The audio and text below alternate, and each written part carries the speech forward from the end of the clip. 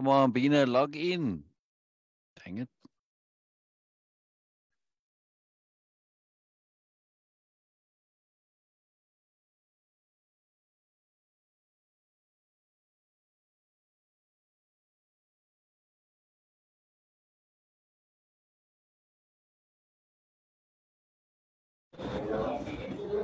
Wonderful, wonderful, wonderful, wonderful.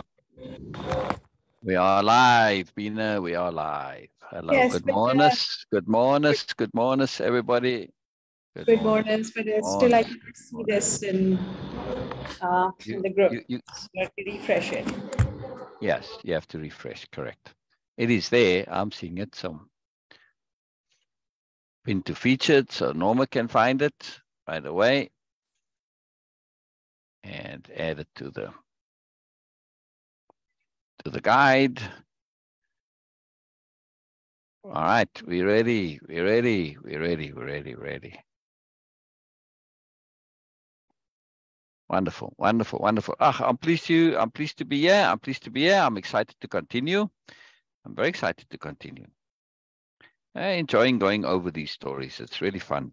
And yesterday we were, focused on the strategy involved, and the new nobles strategy in how they leveraged, because that's really what they were doing. They were leveraging the situation. Yes, it is manipulation in one context, obviously, and like all things, it's context specific and it depends, right?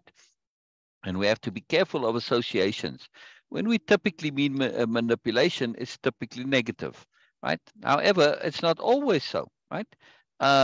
If you need to give your dog a pill, and I don't know, people have all sorts of tricks and stuff to get their dogs to take the pill.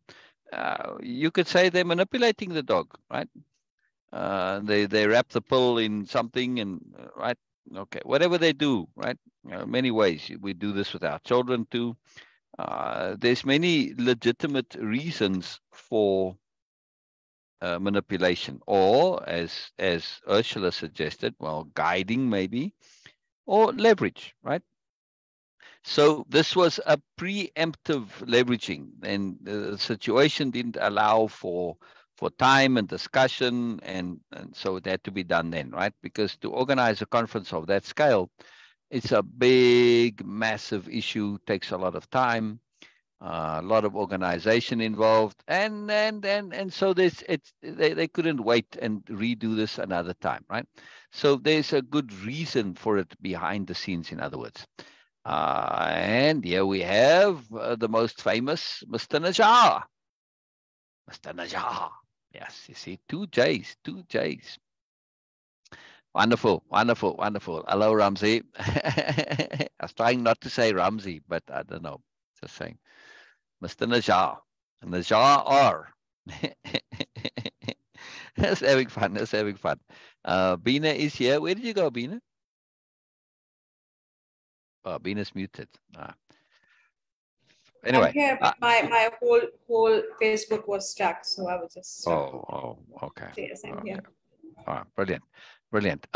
So I was just saying we were on this point of discussing, going through the dilemma, and not so much the dilemma part, but yesterday we were focusing very particularly on the aspect where how exactly the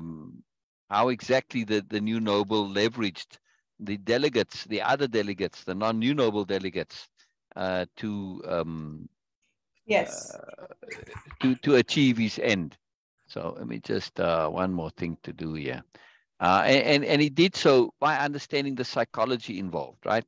That raising of the frustration level to create the opening, and leveraging their self-importance, like, not creating this environment in which nobody wants to look like the deal breaker, and so on and so forth. So he was skillfully utilizing his understanding of dynamics, mechanics, group dynamics, group mechanics, and also the psychology of the superiority paradigm as it would apply there. And look who just joined. Bina, will you please look there? Can you see or not? Yes, yes. This is something, it is not just the story about when characters are communicating with each other only, but it is a story about when the character is communicating with themselves, with others individually, and with the huge group people also. And Yeah. they are not communicating just for the like the local perspective, but always they carry and they incorporate the abstract perspective also. So this is something very profound. So Elizabeth is here. Elizabeth. That's what I was saying. Look who joined, and then you said yes, yes, and then you didn't say anything. So, No, I was just.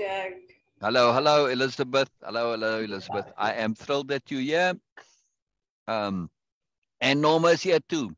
I turned into a previous one. Today is Thursday. Yes, today is Thursday. Yes, it's a magical Thursday. And hello, Norma. Hello, Norma. It is important that Norma is here. NB for Norma, right? And EE for Elizabeth, and RN, Royal Nurse. Okay. I think RN, it stands for registered nurse, RN, not royal, registered. Yeah. Yeah.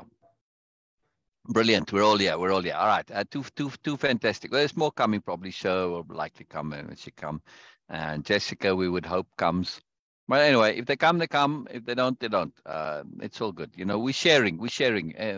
Norma was saying, or somebody was saying, if people don't come, why am I doing this? It's not for people. It's for us, for me. Right? If it's only me on my own, I'd still be sharing it. I'm putting it out into the universe, out into the world. Right? So there's a logic sometimes to things that's not the usual normal logic. And we're going to be seeing lots of this. Look at the new nobility. I mean, their logic there in utilizing leverage and manipulation was not because they necessarily wanted their name. No, they just didn't want to waste the time and energy and effort for the conference to fail, right? So there's a sensibility to it. Yeah. Norma says, hi, Ramsey and Elizabeth. Oh, I love it. I love how, you guys love each other too. This is, it's a big deal to me. It's hard to kind of describe and say and why. Bina, I remembered what you were meant to, or not meant to, but Sorry. what Yes. I need to remind you, but I forgot, and now you are reminding. Yeah. So to remind you. So yes. So yes. turn them on and Yes. view it, and in English, and it's done. Okay, so I have that. Wow, helicopters flying overhead. Wow. Really, it's like stereo. Wow, it's like all around, quadraphonic almost, omniphonic. Wow, this is a very, very unusual sound. There must be a whole bunch of them. I can't see the sky from here, but yeah, that's quite amazing, the sound. I never heard it this way before. So I want to hide the captions. There we go. I don't want to actually show them. But the reason I'm fussing with the captions is because it allows me to have a transcript, and I can save the transcript, and then I can make a summary from that transcript, which I can then add to when I post it afterwards. So that will be very useful. That will be very useful. All right. Without further ado, let's get to Bina reading. And there's a very important reason why Bina needs to read. Right, Bina? What is the reason? There's always a good reason, but what is the reason? Oh, yes. Well, the reason shall be apparent in a moment. Okay, let me just move the screen. And okay, so I can see the chat things. Yes, we did miss you, Elizabeth. We did miss you. Yeah. So I assume all is well. I think, Elizabeth, it was just work that you couldn't be here, right? Oh, I need to make this window smaller. You see, I drag the windows very strategically so that I'm able to see the chat and see the and see everything. Yeah, like now. You see, if you're looking at screen. Yes. So yes. it's very handy. It's very handy. There we Thank go. you, Ramzi. Thank you, Ramzi. Yes, yes. So the important reason is food. Food. I need to eat. I'm very hungry. And so I'm just going to consider Ramzi's excuse for that. And he says that you have a nice voice, Meena. This is why. That's it. What was his excuse? I don't understand. I was asking, like, what is the reason why I have to read it? So then Ramzi responded to that. He said, you have a nice voice, Meena. That's it. That is why. So, okay. Exactly, Ramzi. Thank you so That's much, a very Ramzi. good reason. Yes. Thank you for encouraging me. Yeah. Hello, B. Yeah. Oh, hello, Norma. I was just reading Hello, Beena. Hello, Norma. Yes. Hello, Elizabeth. Hello, Norma. Hello, Ramzi again. Okay, so let's start. Biella and the new nobility. The ethics of awareness, Biella stated. She stated flatly, the ethics of awareness. Okay. Without indication, anything was to follow. They were precisely aware of what they had done. Biella continued. The ethics of the new nobility don't allow for manipulation. One of our most fundamental concepts is to always think things through to the very end. Yes. As I am trying to think you all the way through the new noble, who had proposed the term agglomeration, gathered together the other new nobles immediately after the assembly broke up, asking for their help. He didn't need to explain much. It was more a matter of organization. They knew the situation couldn't be left as it was. Each was assigned a group of delegates to whom they explained exactly what had happened. Now, why didn't he need to explain much?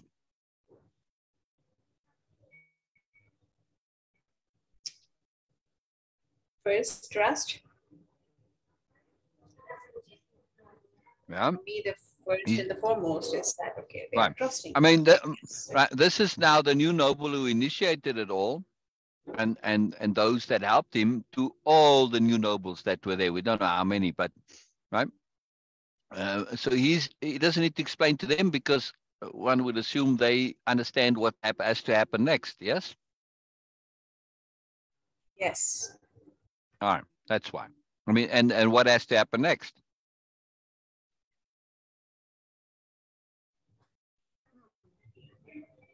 I don't have much clarity about it, so please explain. So, that was disaster. Wow.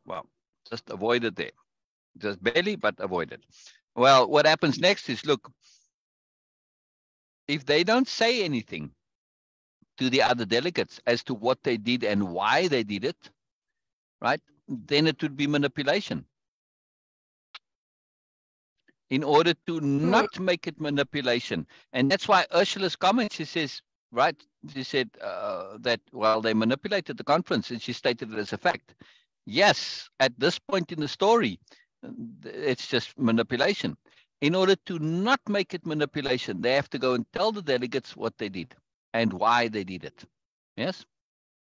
So it's a temporary manipulation, yes, but it's not a, then I mean, if the delegates wanted to, I suppose they could reconvene and before everybody goes home, because it was kind of one of the last things, and say, hey, I want to object to this name. Yeah. Yes. They are providing them this opportunity. So that's now why it is not going to be manipulation. Yes. So this is why what comes next is obvious to all the new nobles there, right? Because they can't leave it. If they leave it, it's manipulation. So they have to go and explain. Yeah? Make sense? Yes. Oh, by the way, look, Norma, you see, I'm eating, Norma. Norma is very concerned about my eating. So now, Norma, I don't eat lunchtime or breakfast. I eat when I get hungry, and that varies because I'm not on the usual timetable. I don't know why. I'm like on a 36-hour cycle somehow, and I try to make it conform to 24 hours. So anyway, who knows? Just the way it is. Right? So I eat when I get hungry. What can I tell you?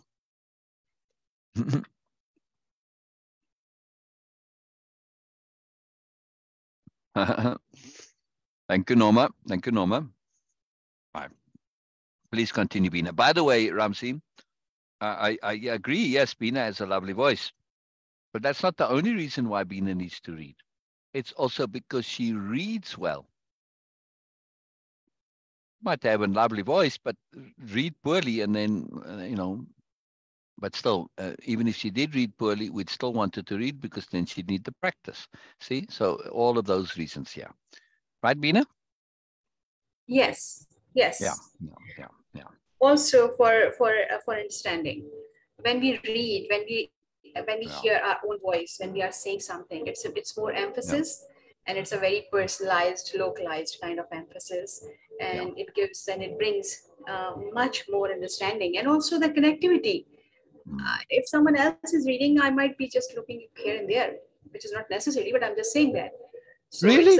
it's very Really? You focused. actually Yes, do that sometimes it happens. when I'm reading? Really? You do? Sometimes it happens. Sometimes, yes. Auras beyond auras. Oh yes. I'm just teasing a bit. Okay. Norma has a fantastically excellent suggestion here. All right, let's see. Let me highlight this here. All right, it's a long sentence, the very next one. So we'll just do the first part of it. All right, hang on. Norma, you have a very good idea here. Okay, there we go. Okay, you see on screen, Bina? You see what's going on? Read ahead a bit Okay. silently and then do it. Then do it. I think she should sing a sentence for us. Okay, Norma. By default, this thing actually cannot be applied because it contains should, which is completely against all the way of impeccability. No shoulds here. I don't know. Sorry, look at screen. Look at what you look at. That's what I said. Read ahead a little bit silently, and then read aloud. It's a difficult job, but okay, because first it's not it's in a different language, but let me try. Why not? Just for the Exactly. sake of fun. That's for the fun of it. Exactly. So where it actually ends? Okay, actions. Okay. Yeah, just do that one. Just do that one. Okay, That's let all me. that Biella sang. You see. Okay.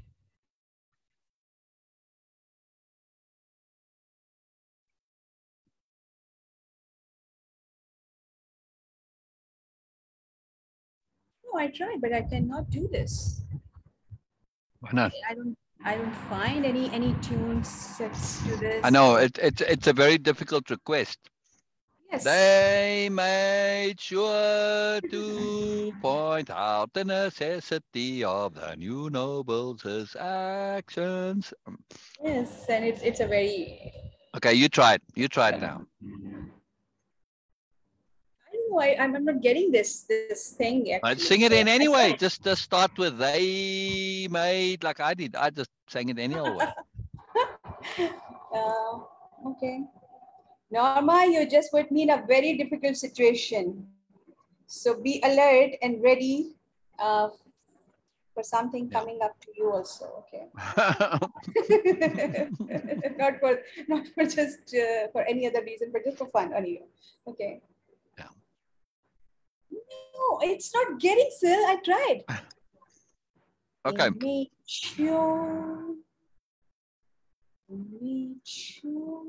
Yeah, I'm trying, but it's not getting. Keep going. It's beautiful. Keep going. It's beautiful.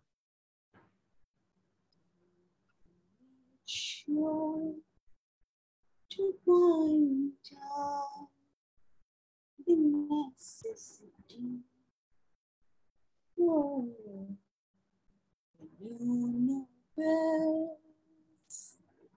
Action is not getting into this. Okay. Yeah. Sorry, the sentence does not lend itself to singing. I mean, it's when you read it, it's the new nobles' actions. There's no way to sing new nobles', right? That doesn't work. Yes, I tried my best.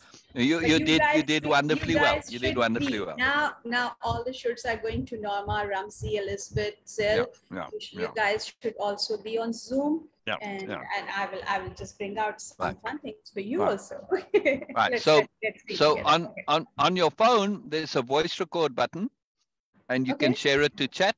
Very easy. Oh, not you, Bina. I'm talking to Ramsey and Norma and Elizabeth. Yes. There's a voice record, and you can share it to chat. And a lot of people do that, right? And then they see the little icon with the play button there. So feel free to record that. You should join the Spice Girls, Bina. This is Ramsey. Bina is a Spice Girl already. Before there were Spice Girls, Bina was a bit. But did you see what the very next words are there? After New Nobles' actions, what does it say? What's the next two words? Let me read that. But nonetheless, ensuring all the delegates were fully aware of what had taken place. Yes. Hang on. No. The next two words after New Nobles' actions. I didn't hear you say them. Oh, I missed the line. Okay, Biella sang. Yes. See? Yes. Yeah.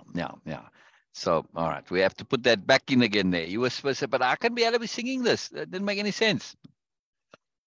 Yeah, Bina does have a beautiful singing voice. She does. It's very gentle and loving and just melodious, as you say. Norma, that's the right word for it. Absolutely, a very melodious word. Just give me a minute, sir. Just give me a minute. Yeah. If I want to get really fancy pants, I could say Bina has a mellifluous voice. Mellifluous.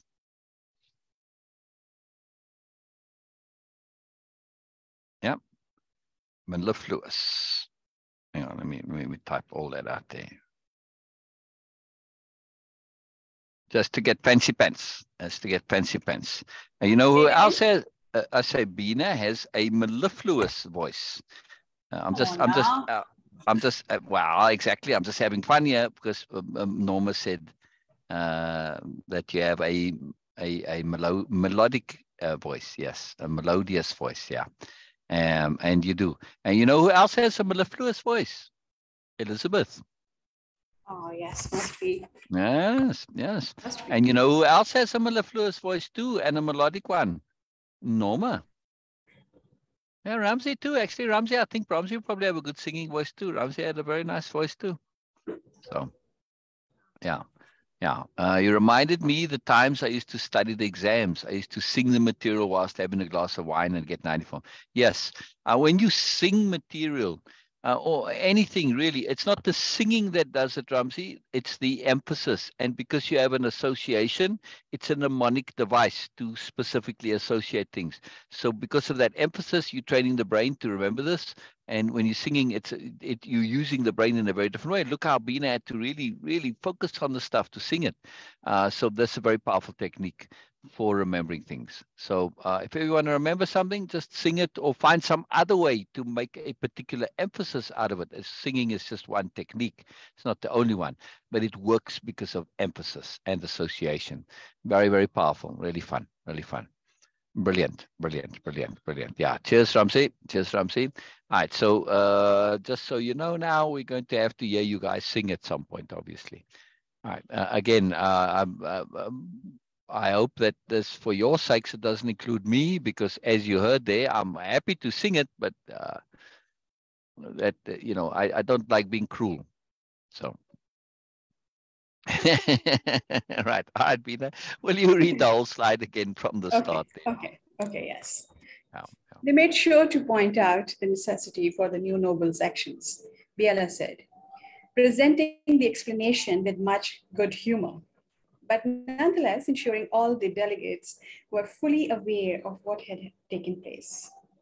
They were made to understand the new noble's ethics could not let them leave the matter without clarification. Their deep sense of commitment to the success of the endeavor had prompted them to seize the opportunity and act upon it. Good thing you did, otherwise we'd still be there. was a common sentiment expressed by the delegates. They used the intimacy of the confession and explanation to expound the ethics and principles by which the new nobility lived. Fluidity and adaptation are core concepts, Biella said. The opportunity to firmly establish the new nobility was not missed. They made sure the delegates had no misconceptions and no illusions the conference most likely would not have succeeded. The new nobles had saved the day. Unorthodox, perhaps, but certainly necessary. They opened the doors of the new nobility schools to the delegates, ensuring the presence of new nobility on those worlds. Right. So now we see a bit moreness come into this, right? And this is typical of the new nobility. They understand pattern and they understand anomaly, and they understand that when things happen that are anomalous, to pay attention. Now Biella isn't directly pointing this out here yet because, well, this is early days, and she's talking to Ursula. Well, I think at this point the other delegates have joined them, right? I think so, or they, could be there or coming soon.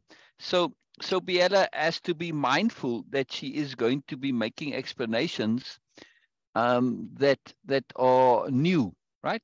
And she can't jump into like really complex things yet without laying the foundations first, right?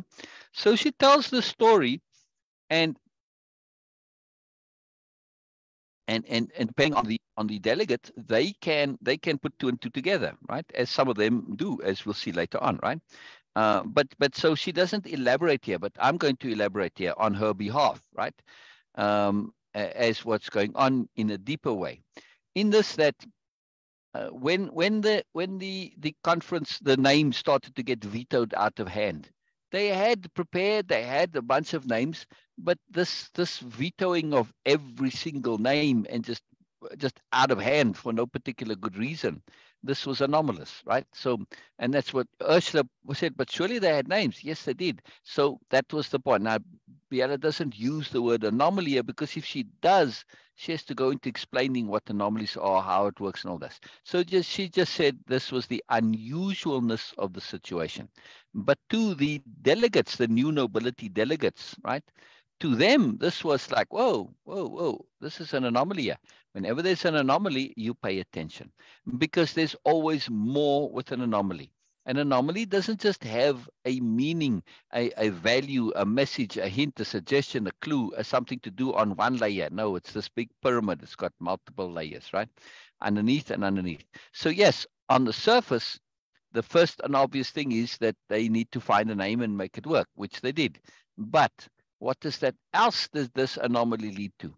It led to the necessity for them, if they're going to have to leverage the conference to get to this name, now the thing follows that they're going to have to go and explain afterwards. Otherwise, it's manipulation, right?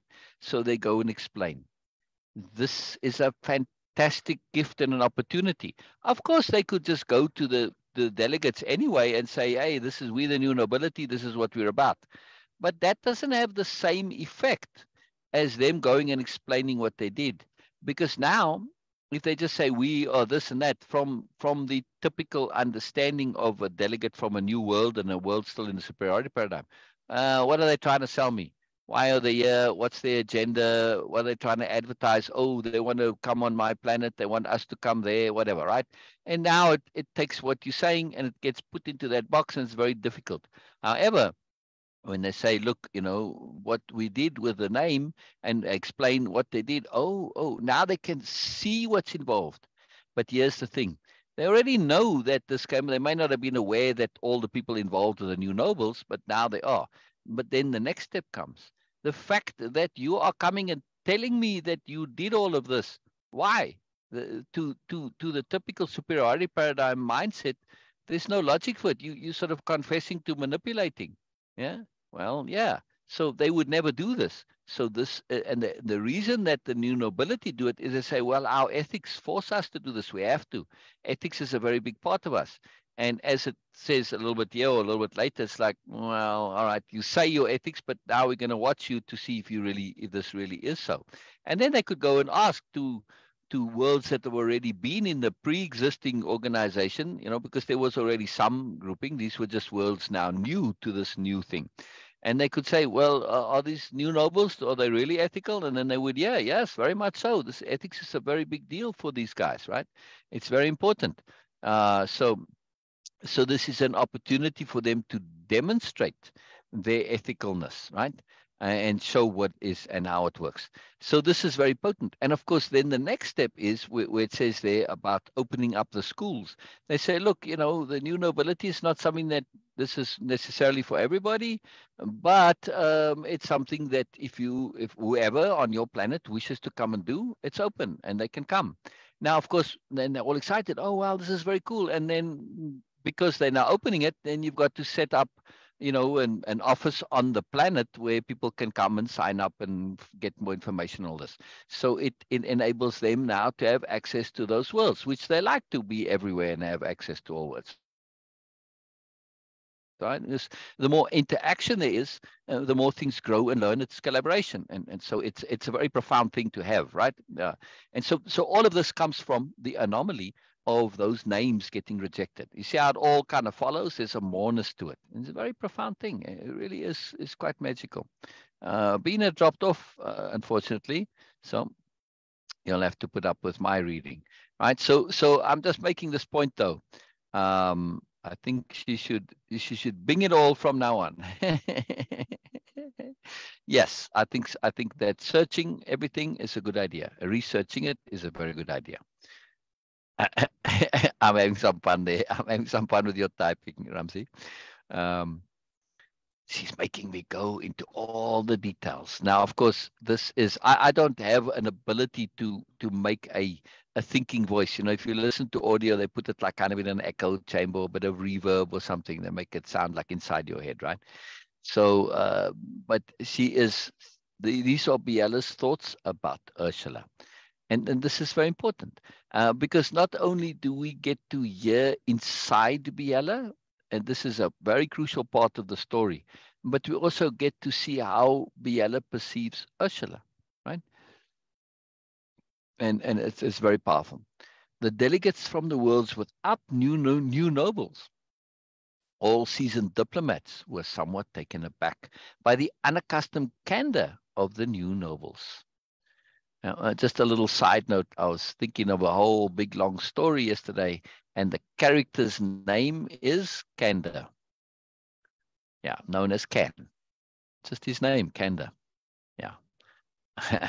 They didn't quite know how to proceed. The sophistication of the maneuver left them cautious and wary, but mightily impressed. They silently doubted the integrity of the new nobles, cautioning themselves to verify with careful study.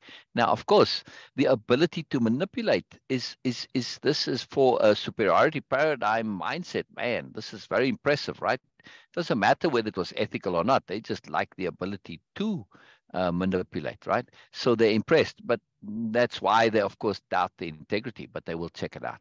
Ramsey says he has a question. Why do you refer to it as the new nobility? I guess in old times there was more nobility and moreness, and this is what the older I get, I realize. Well, because if I just say nobility and call them the nobility, it is going to the average ear, it is going to imply titles and entitlement. It's going to imply the whole feudal system that comes from it. And, the nobility were essentially exploiting the serfs and the peasants and all that, right? So and that went on for many, many, many, many, many centuries, right? For a long time. Excuse me 1 second. Thank you, Amazon. Let me just help them out here real quick because my space is a bit full over here. That's you, Amazon. Yes. Thank you very much, mate. That's fine. You can leave it all there. That's fine. I'll take care of it. Oh, I see. Okay. Let me take it out your hands then. All right. Oh, anyway, it's fine. These are all for customers, so that's why it's here. So thank you, man. Wow, they really got you working today, man. Fantastic. Yeah, otherwise I stick him back there, you know. Yeah, yeah, yeah. Sure, I'll help you. I'll help you. I'll help you. Yeah, yeah. Because what's on the table there is for people coming by, you know, to pick it up. So normally I don't have it. This is unusual. Yeah, yeah. The package deal, you know. So wow. I was wondering yesterday, you know, I didn't get anything yesterday. So I thought like, yeah, like where's everything? Yeah, yeah, yeah. I'm coming, Ramsey. I'm coming, Norma. I'm coming, Elizabeth. Brilliant, mate. Brilliant. Yeah, that's it. That's it. I'll take care of the big ones later. Hey, thank you very much. What's your name, by the way? Justin. See you again, Justin. Bye-bye. Bye-bye. All right. Very fun stuff here going on. Oh, yeah. Up. Up. New driver. Business. Important stuff needs to be taken care of.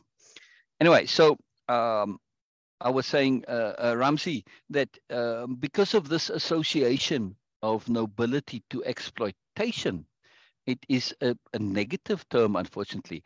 You know, I originally called the book The New Nobility. Now it's titled The New Nobles. And the reason I'm not calling it The New Nobility is because there is a book already called The New Nobility, and it's about the Russian oligarchs, which is totally appropriate relative to the historic nobility. However, we don't know really where this started. And we don't know if those originally, there were people in communities who acted nobly and were elevated, yeah, because of that. And, you know, people started to follow them. They were the leaders, etc. Or those that just put themselves in those positions to start with started calling themselves noble to justify their exploitation. We don't know.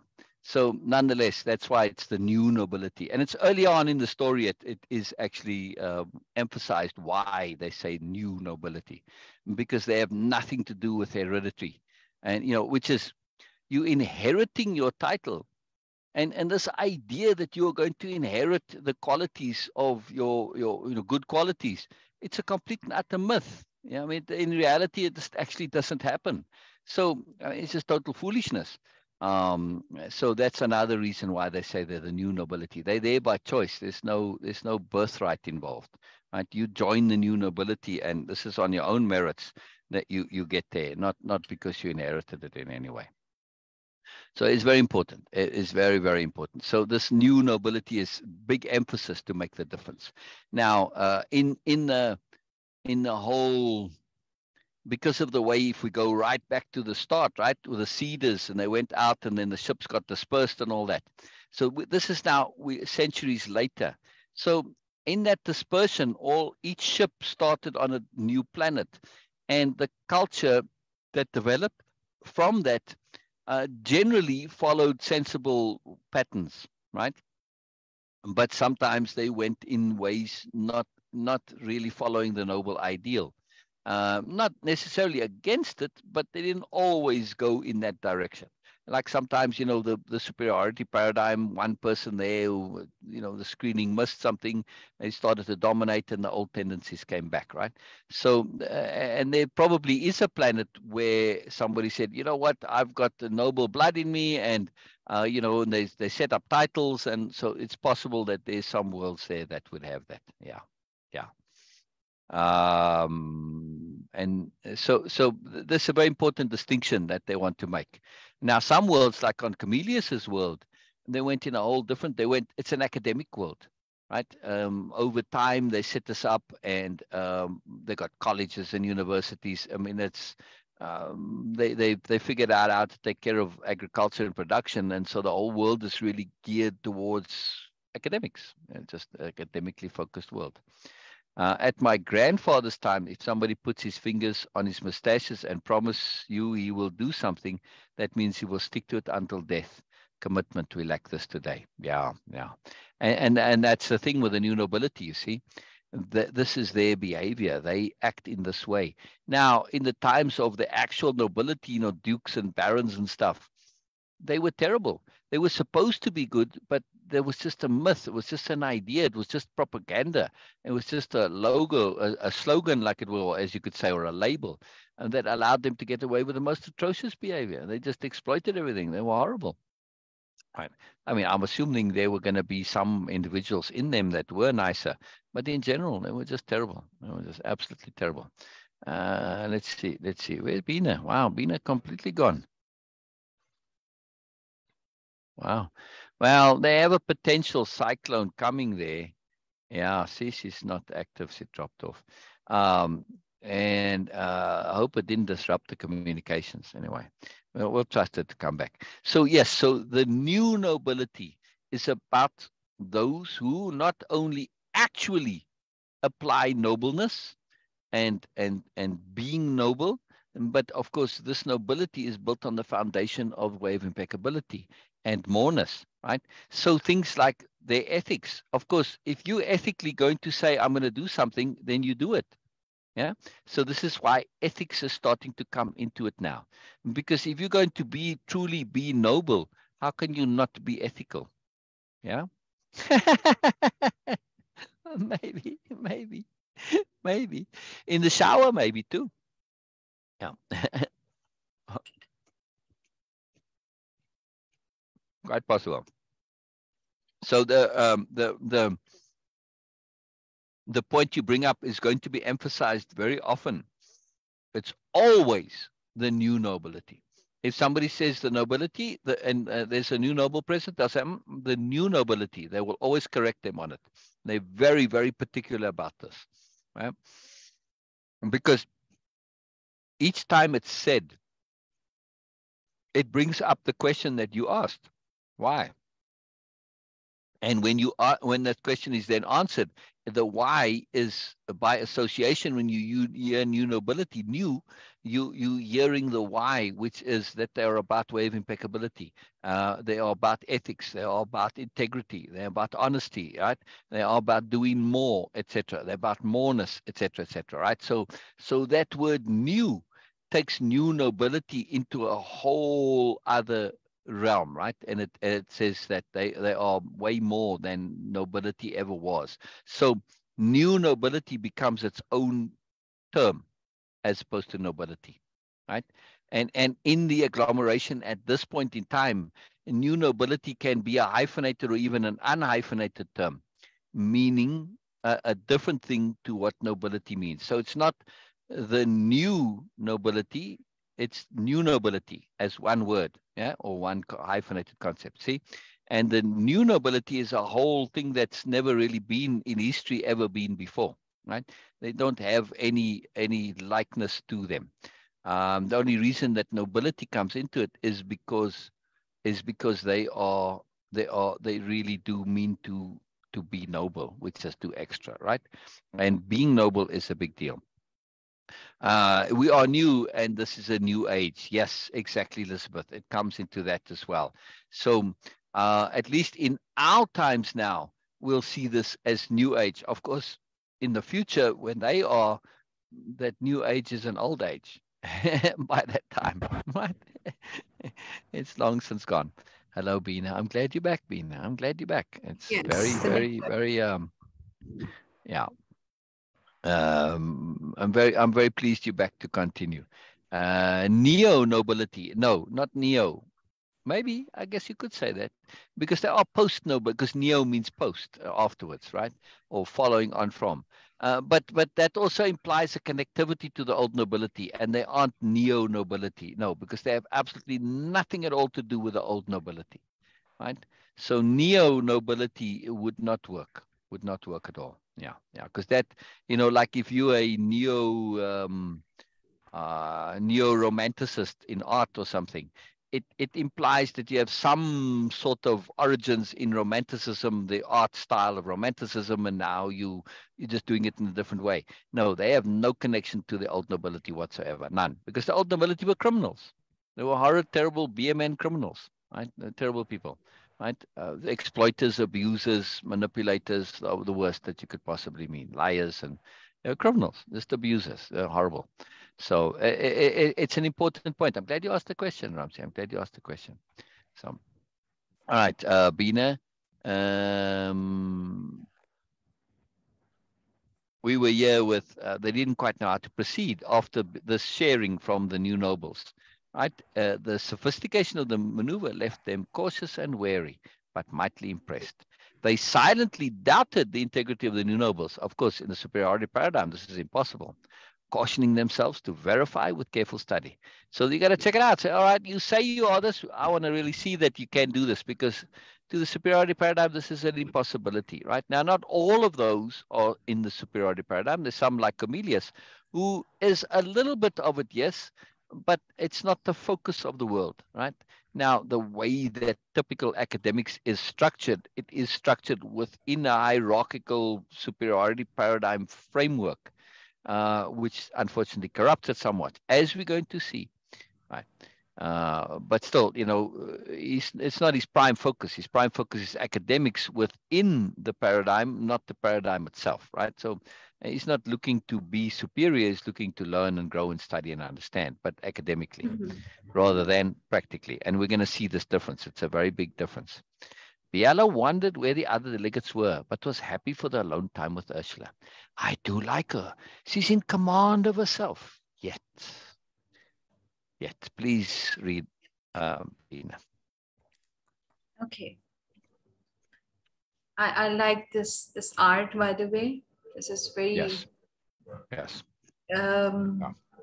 It's a kind of like you cannot say anything specific about it. Thank you. Thank you. Thank you. This is so beautiful.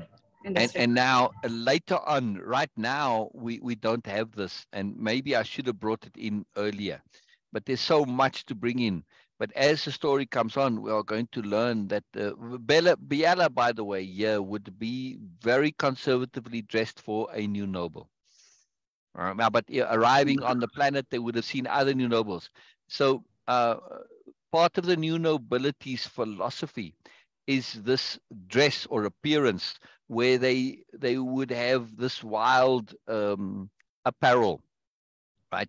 And you might want to call them costumes, outfits, works of art that they are.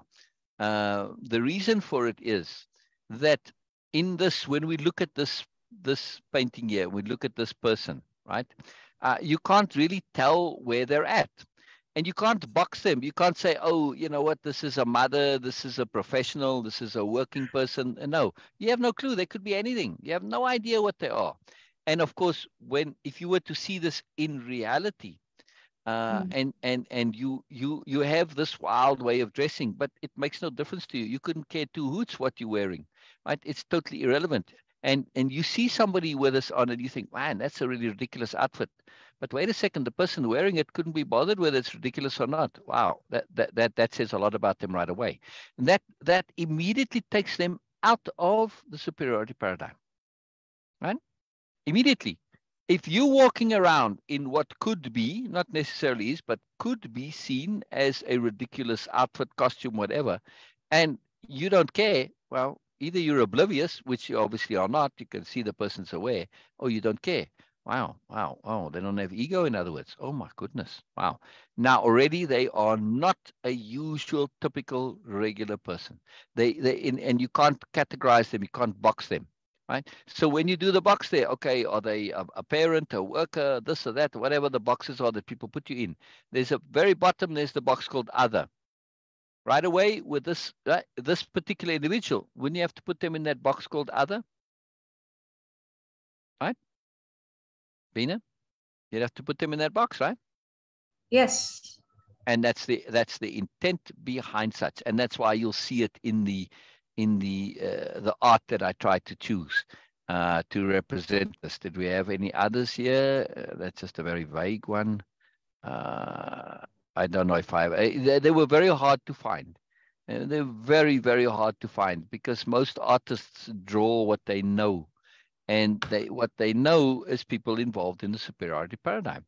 So you always see some kind of an attitude of some kind of a vibe or a feel or something. So it's very difficult to find this kind of art. But yes, I do like it quite profoundly.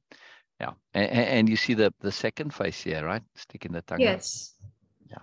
Very profound art. Very profound art. I'm glad you noticed it, Bean. I'm glad you noticed it. Very important. Yes. So this is interesting. I don't know that neo nobility. This is what Ramsey said. Yeah, no, it doesn't work. I explained before you came on. Yes. Okay. You asked earlier why I keep saying new nobility, because they are so different to the old nobility. And neo, like a Yeah. neo, Ultra nobility, ultra nobles. yeah. But again, you see, any modifier other than new implies some connectivity to the old. Like if you say you're a Ah. neo-fascist or the neo-cons or a neo-romanticist, you're saying we connected to the old fascists or the old romanticists, but we're doing it differently. No, they're not doing the old nobility differently. They are doing something else entirely, right? So the only one really that works is new.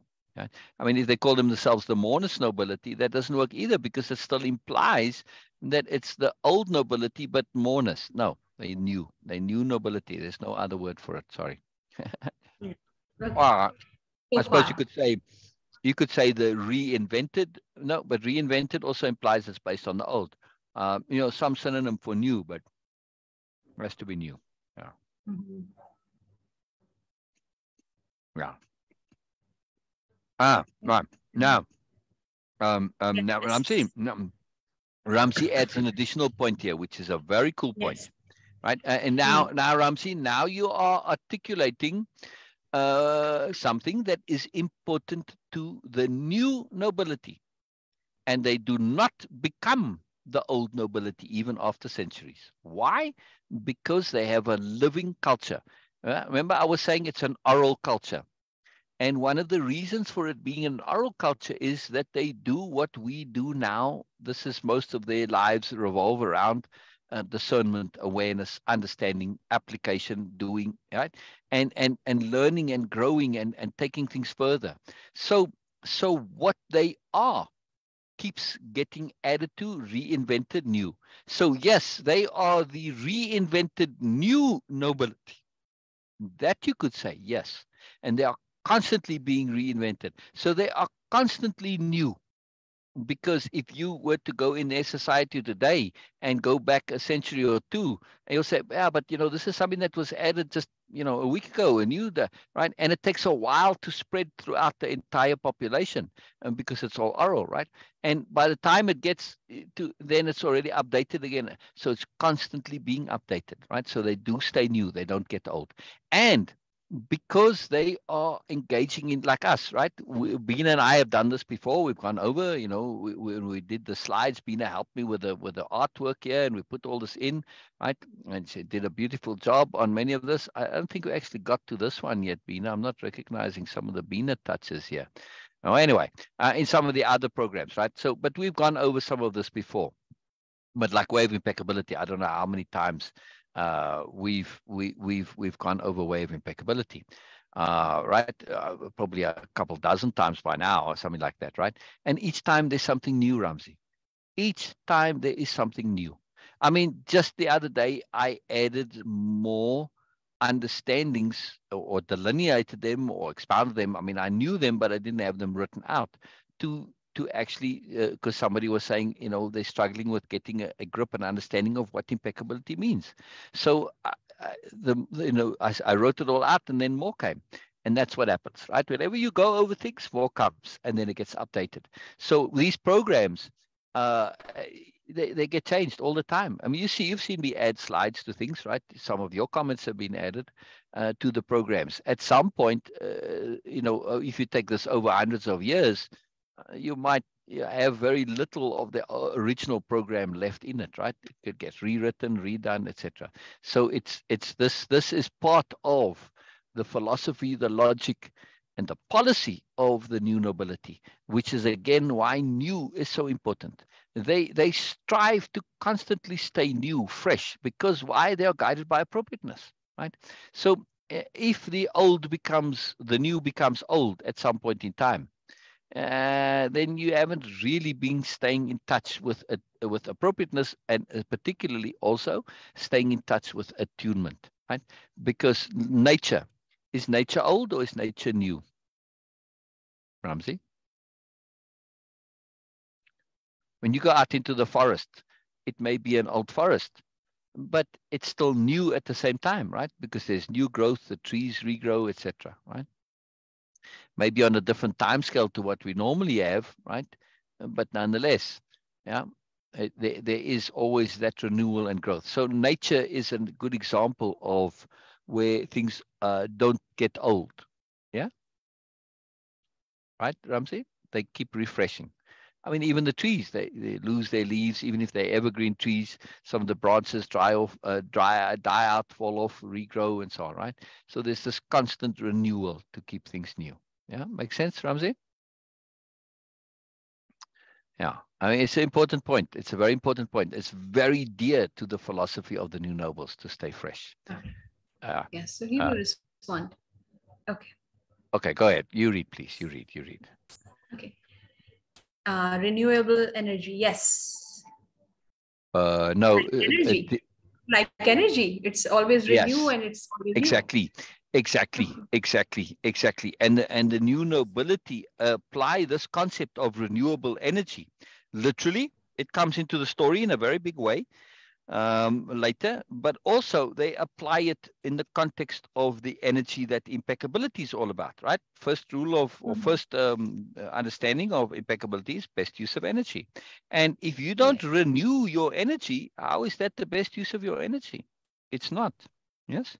So the renewable energy in not in the way that we know it, from a literal mechanical sense, which is of course important too, but in the sense of energy, right? Emotional energy, psychic energy, psychological energy, spiritual energy, etc., right? That energy, if it has to be renewable, right? If not, you're going to run out of energy, and then what? Yeah. Yes.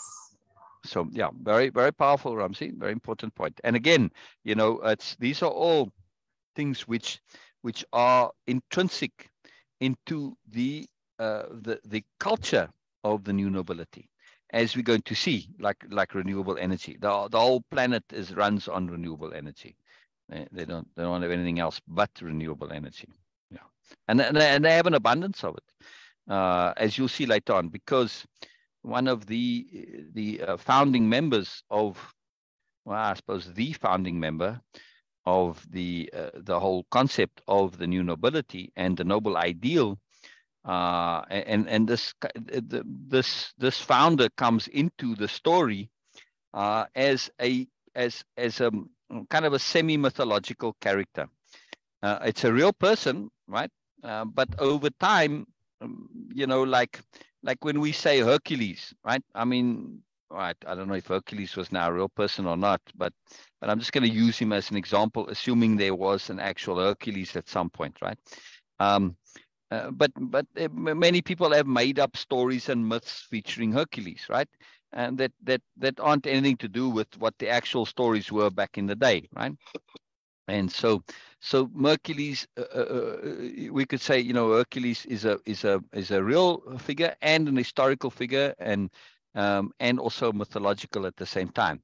So it's not quite that much with this founder of the noble ideal and then where the new nobility started and everything. But they called the young man. So the young man is a very powerful character in the story. And one of the things that the young man was particularly fond of was renewable energy. He invented a whole bunch of them, and in a very real way, right? He wrote about them, and then years later, they actually came and happened. And this is the thing, anyway. So this is why the renewable energy is an abundance, because, and they just, for the fun of it, they just said, well, we've also invented our own stuff, but we're just going to apply some of these ideas just for the hell of it, just to see if they work. Like people took some of Leonardo's drawings, right? Like his helicopter drawing, remember? Or you've probably seen it, right? And people have built it. They've actually made an effort to actually build it and make it, right? So in likewise, some of these ideas of the renewable energy that the young man had, kind of as just sort of a side project on Nobelia when they set up the planet, because at that time they had lots of wealth already, and they could do this. They just implemented all of these just for the hell of it, just for the fun of it. And of course they worked. They might not be as efficient as some of the more modern technologies, but they worked. All right, sorry, we're a wonderful digression, Ramsey. Wonderful. Renewable energy is a very important part of impeccability. It's critical. It's critical, very important. All right, please continue, Veena. Please. Yes. Unless there are more comments that I didn't see. No, I didn't. Okay. I haven't seen any. So, okay. It didn't take long for them to come to see the integrity of the new nobles was unparalleled. In the early days of the agglomeration, the new nobles were both highly sought after and avidly avoided at political conferences. Yes? Yes. They Yes. would surely have been unpopular with the average politician. Ursula laughed.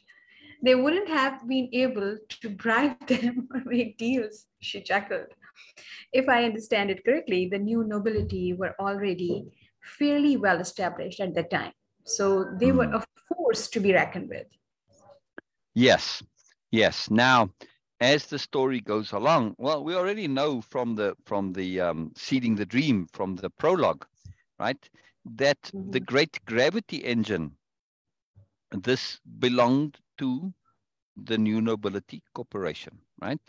And we're going to find out later on that all new nobles are also members, employees of the New Nobility Corporation, right? I say members because they are both shareholders and employees, right? Both at the same time. So the New Nobility Corporation and the new nobles is one and the same thing, essentially, right? So the whole planet Nobelia belongs to the New Nobility Corporation, right? And all that renewable energy, it's all comes out of the corporate coffers, and the New Nobility Corporation, it was already the wealthiest corporation back before they left on Seeding the Stars, right? So even back then it was wealthy. And all those ships, they all belonged to the New Nobility Corporation and everything, right? So anything that comes from that, of course, down, even though you're on a separate planet, hey, you still use the technology, all this, comes from us. All right. So they have a toehold. Now, just long ago, you say, never mind, you made your own stuff. But still, now that we have this agglomeration, by implication, it means that somewhere along the line, there is space flight again. Remember, all the spaceships crashed, right? But obviously, yes. and that most of them weren't going to survive. But on that, the core ship, the one that had the founder on it of the whole idea of this noble ideal, and also on that ship would be the inventor of the engines themselves and the engineers, a small circle that built that. So of course they could redo it, yeah. And over time they obviously did. When first they were going to take care of obviously the survival things and food and production and so on, but they would also put some energy and effort into making sure that not only did the secret of the great gravity engine survive, but that it is going to survive safely and will stay in the hands of the new nobility, right? And not just the New Nobility Corporation as a corporate secret, but also from a culture of the new nobility, right? So obviously on that particular planet, it's the seed planet for what later becomes Nobelia, right? That's where all this starts, and then later on, as things go, they get this engine and they find other planets and they start to make associations and so on. And then it takes a couple of centuries before we get to the agglomeration, and where we are at with Biella and Ursula, it's already a few centuries after the agglomeration, right? So either way, this has been around for a while. But think of this when Ursula says a force to be reckoned with. Now, she may not be aware, because it's not something the new nobility will make known. They're not going to hide it either, but they don't want to advertise it necessarily. But the fact that all this, the starships, the spaceships that brought Ursula to Nobelia from her planet are owned by the New Nobility Corporation, and by default owned by the New Nobility, right? So they control spaceflight entirely. So even in the early days of the agglomeration, from the very first planet, the second planet that joined the one where the great gravity engine was re-put together, from that 1-2 planets, this is it. The new nobility were always a force because all space travel goes through them, right? And this is what makes the agglomeration really, really works. Yeah, yeah. Oh, okay, Norma. All right. So anyway, just to wrap this up real quickly, they have this power. They were a force to be reckoned with right from get-go because they had the spaceships. Okay, keep going. Norma's encouraged us not to just to digress too much. So, yeah. Will you read again, please, Bina? Read again or read the slide? Next slide. Continue. I mean, oh, do we have to go next? Oh, sorry. Yeah, sorry. Okay. Sharp. Is she making a statement of how she perceived the new nobility, or does she just not know? We always act independently. There is no group or political stance by the new nobility. Surely she knows this, but if she doesn't, how do I let her know without making her look ignorant? Is that even a concern? Biella thoughts were interrupted, saved from her dilemma by the arrival of the other delegates. We were discussing how the new nobility were influential in the politics of the past. Oh, we were discussing how the new nobility were influential in the politics of the past. Biella seized her opportunity. It is, however, a common misconception the new nobility are a cohesive, organized group. We have no leader or central organization. Admin and bureaucracy are kept to a minimum and rotated through all the new nobility. Everyone takes their turn. Where you said, oh, we were discussing how the new nobility were influential in the politics of the past, right? How were they influential? Simply because they didn't necessarily make an effort to get involved in the politics. But in that, after that first conference, right, where they are going and explaining their ethics and how they do things, now every single member of the agglomeration is aware of the new nobility and what they stand for and what they are about, and why, and the fact that integrity and ethics are absolutely prime to them. Yeah. Now, if you have an agglomeration, right? What was our name? We said a global admin, right?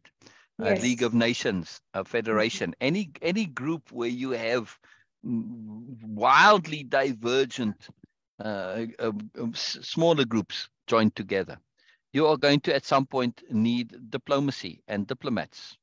You're going to have conflicts and stuff going on, right? Yes. You need contracts to be negotiated, blah, blah, blah. Now, in this context, if you are looking to, you've got some either a dispute or you want to have a contract negotiated or you want to sign a treaty or whatever you want to do, who are you going to ask in order to be your arbiter, be your negotiator, be the host of your talks that you're getting together with? So of course you're going to go to those you can trust, which is you've already now, they set themselves up back then in the very first conference, right, to have ethics and integrity. And remember, the delegates then said, oh, we're going to check this out. Over time, they do check it out. And they do really make an effort to see, is this for real? And they say, oh, it is for real.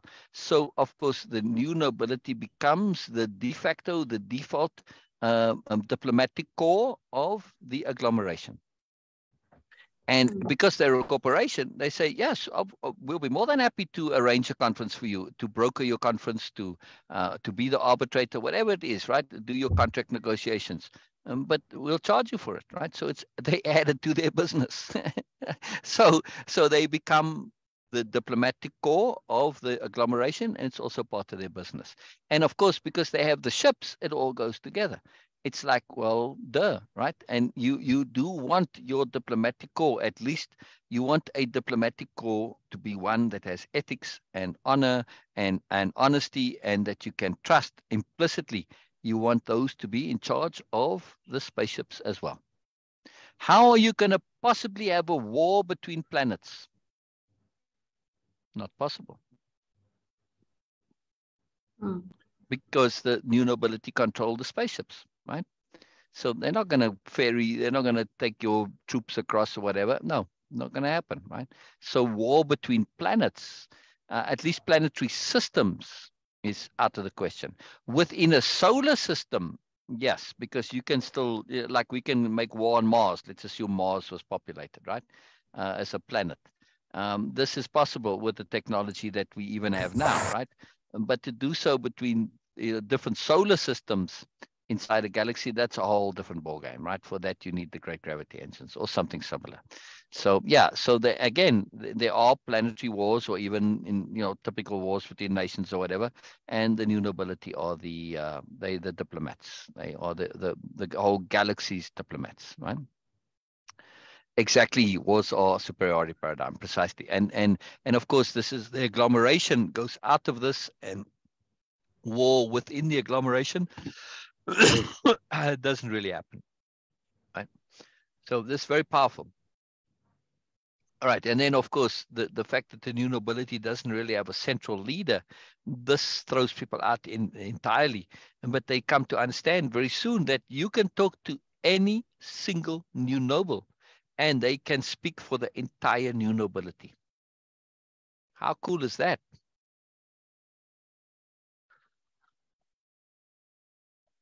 Exactly, Elizabeth. Elizabeth says, if we only give attention, capital A attention, to integrity, and capital I integrity, I would assume there, right? So much would disappear. Exactly. And when we shift it to appropriateness and impeccability, then you automatically start paying attention to integrity. Integrity is synonymous with impeccability, but impeccability is even going further than integrity only, right? It takes it a little more. So very powerful, very, very, very powerful, really, really extraordinary. And that's why the agglomeration is such a profoundly different place to old Earth, right? I mean, there are plenty new Earths in the agglomeration, but old Earth, as they call it, where they came from, because they're shifting out of the superiority paradigm, and the paradigm of the agglomeration does not have that as its basis. It's not the nobility paradigm, it's not the Moreness paradigm necessarily.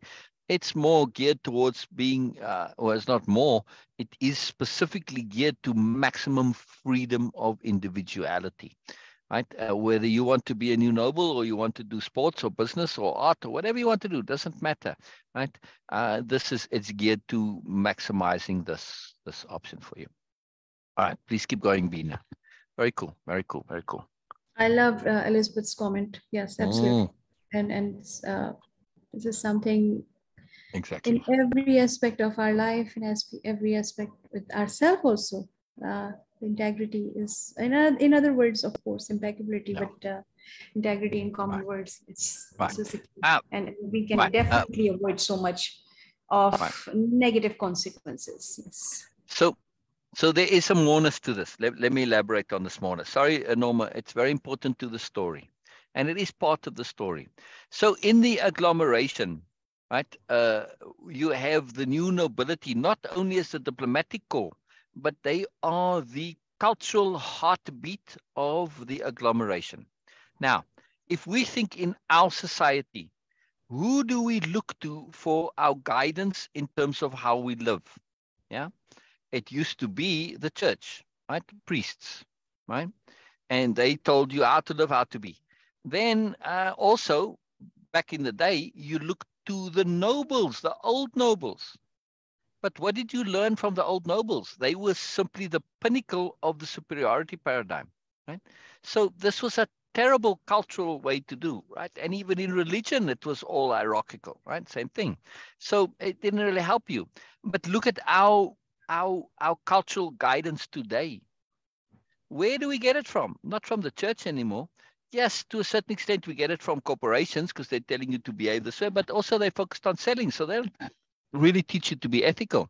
But we get much of our cultural guidance of how to be and how to live as people from celebrities. Are these a good source of guidance from a cultural point of view? Right? Well, they might, Ramsey, if we remove them from the, they might become new nobles, but not really. They might just become somebody doing their own thing. New nobles have a very particular culture, which is the way of impeccability. If you take somebody out of the economics, they don't necessarily have way of impeccability, not at all, right? And yeah, the economic culture certainly disrupts people. But what I'm saying is, you can be out of, all right, let's say you win the lottery and you go and retire and you take all your friends with you and you make your own little village, and there you guys all living happily out of economics. Doesn't mean that you're necessarily disassociated from the superiority paradigm, right? You're still going to be influenced by things like status and ego and performance and comparison and so on and so on and so forth, right? So the new nobility, they don't have any of this. Their cultural underpinnings, their philosophical underpinnings, these are very, very different. So the point I want to make is that, right, say that society there, they're still going to be watching TVs and movie and stuff and still be taking their influence of how to be from the media, from TV, from star, and by default from movie stars, right? TV stars, right? Celebrities, in other words, right? Whether they're now TV or movie, they can be celebrity on today. There's all sorts of different kinds of, influencers, whatever, right? And that's why they're called influencers, because they're influencing thinking and policy and ideas and that. But all of those add to how you live. Now, in the agglomeration, though, who are your prime influences? Yes, those are still there, but all of them are superseded by the new nobility. So this comes later in the story. And when we said, well, it has actually come now already, right? Yeah, removing greed. Correct. Yes. So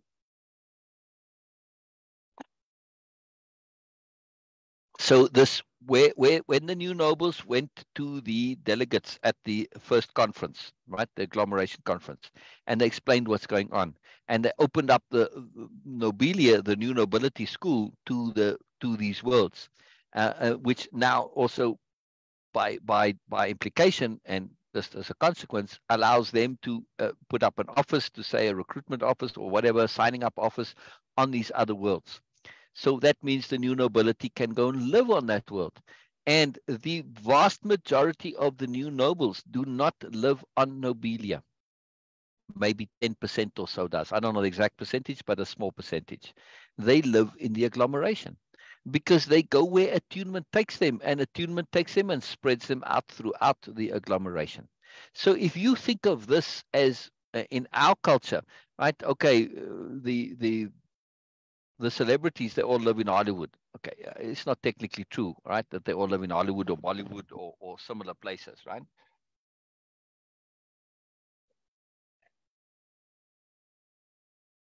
But imagine if roughly for every 5,000 or 6,000 people, which is a typical suburb, right? A typical community, right?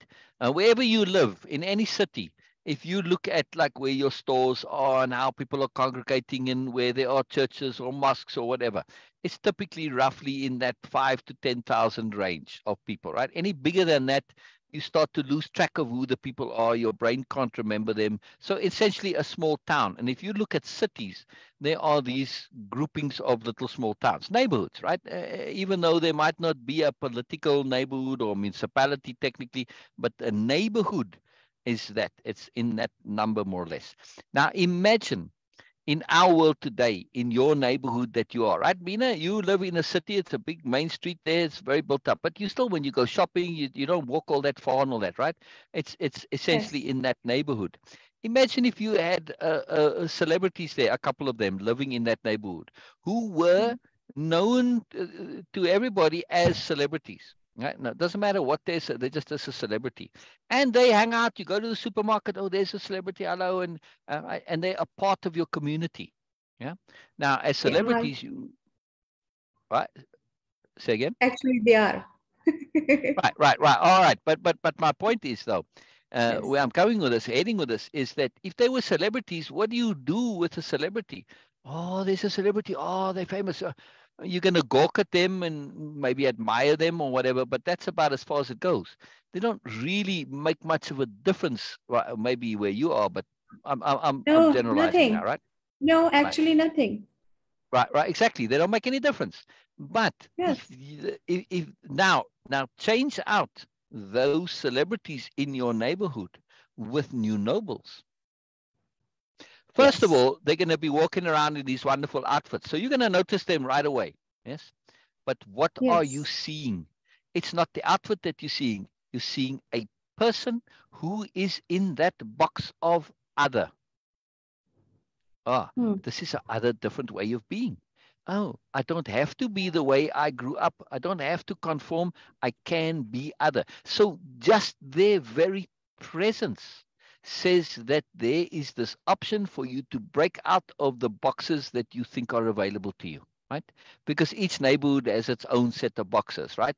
And if you grow up in a manufacturing neighborhood or a mining neighborhood, like all the things that are involved with mining or manufacturing or whatever, or forestry if you grow up in the country, farming if you grow up in, see what I mean? You have a limited range of options. But if you say, oh, wait a second, this jumps the whole paradigm of your environment, your neighborhood, right? So it just blows your mind. Plus, of course, because they are applying independence of being, they are applying and practicing way of impeccability, moreness, nobility. It is by its very existence, is an example of possibility. So they don't try to educate, but they will present options through their very being. So if you had this in your neighborhood, right, and you are interested in moreness in any way, or you're saying, how should I be? What should I do? Where do you look? Well, you look to those that have the highest status in your community, which typically is like either your politicians or teachers or priests or whatever. And if those aren't very good examples, well, then you kind of lost. But imagine if you had a new noble in your environment. They're not trying to say, live this way, live this way. It's completely up to you. But you see it in their being, in their presence, in their comfort with themselves, in their ability to be free and fluid and open. And of course, you can go and ask the new nobility anything, anytime. They're always open to talk to you, right? Unlike a celebrity, right? This is it. It's part of the deal. So can you imagine the cultural influence of the new nobility? Yeah, just imagine in your own particular community, Bina, if when you went shopping, you and Amy, because you always go with Amy, right? When the two of you go shopping and you're walking down, I say, "Oh, new noble," and you say, I really been wondering, this has been bothering me. I don't understand. Like, let's say you were young girls now, right? Don't really understand what ethics means, and nobody will tell me. Well, let's go and ask the new noble. They're always open to such things. Because you know this, you've heard about it. Yes, they like to discuss things, they like to talk, they like to explore. Let's go. And now you have this deep conversation about ethics. Would that be something transformative in your life, Bina? Then would that not have been? I don't know, maybe not for you personally, because your family is very concerned with this. But you see my point, Bina. So this is and Ramsey and Elizabeth and Norma, right? So the new nobility are a glue, a cultural glue. That yes, the neighborhood still does what it does. It's still a mining neighborhood or a farming community, in a town. But nonetheless, the new nobility is always there as that box of other, so that I don't have to follow the pattern of the community. I can be other, right? Because if they can be a new noble and soon, well, it's open to anybody, right? And you can go and ask them, I want to be a new noble. How do I do this? Oh, well, then they explain, right? It changes the very culture. And of course, if you have this in your community, yes, and this, just imagine in your community, Bina. Now your family is not they're a very nice family, and they're not inclined to bad behavior, yeah. But Yes. just think though, and like some others that we do know who grew up in environments where they had within their family they had people behaving terribly, right? Oh, yes. Oh, yes. Yes, they are in a way. Oh, now, Elizabeth. Yes, they are. In this world of ours, they are undercover, correct. But the time is coming for them to come out of their undercoverness. Absolutely. So now I'm saying though, Elizabeth, you may relate to this also a little bit. If you think of cultures that you've lived in, right, and environments that you lived in, and there were BMNs and dreadful people, if there was, and the new nobility are never alone, they at least two, always, at least a pair, right? Whether they are personally connected or not, or just friends, or sometimes three, four, doesn't matter, right? But there's always at least two of them. If you had such in your community, Think of how this would change the behavior of so many people that you might have known. Yeah. I know profoundly, well, Elizabeth, right there in Jerome. Imagine if there was a new noble living in Jerome, right? And I met Elizabeth in Jerome. How that entire community of Jerome would be a very different community, and half of the nonsense that went on with the people that were there would be like, you're walking down the street, you see the new noble, you're gonna like be a little bit more defensive, maybe, or cautious, or you wouldn't be able to be out loud with your nonsense, because even though they're not preaching, they're not telling you how to be, it's just automatically has that effect that when there is something that contrasts, you don't do it, right? It's like when you're walking down the street, you're in the supermarket, and there's a priest, you don't swear, and when in the supermarket when the priest is within earshot. Right? It changes your behavior. Right? Well, at least we hope so. It used to be that way in the old days, right? You don't No, you no. don't tell dirty jokes when the priest is there and things like that, right? It just reminded me of my boss at Arts Council, Daniel Bhai. He All literally right, right, bites right. his tongue and he says, "Oh, Bina is here. I cannot swear." So yes. Exactly, exactly. So, and that's just you, Bina. You know what I mean? And like, okay, Bina, undercover new noble. Yes, Elizabeth, so are you, right? But you see my Oh point, yes, though, we right? all are. Now, if you were in that outfit, in that costume, in the style of where you're so instantly recognizable, when you walk into a room, everything changes. That's it. It's just going to happen, right?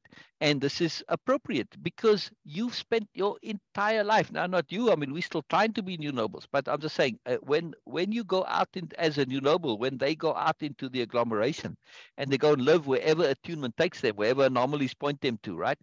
And somehow they get spread out nice and evenly. The universe just takes care of it. That's quite a magical thing. Nobody knows how it works, but it does, right?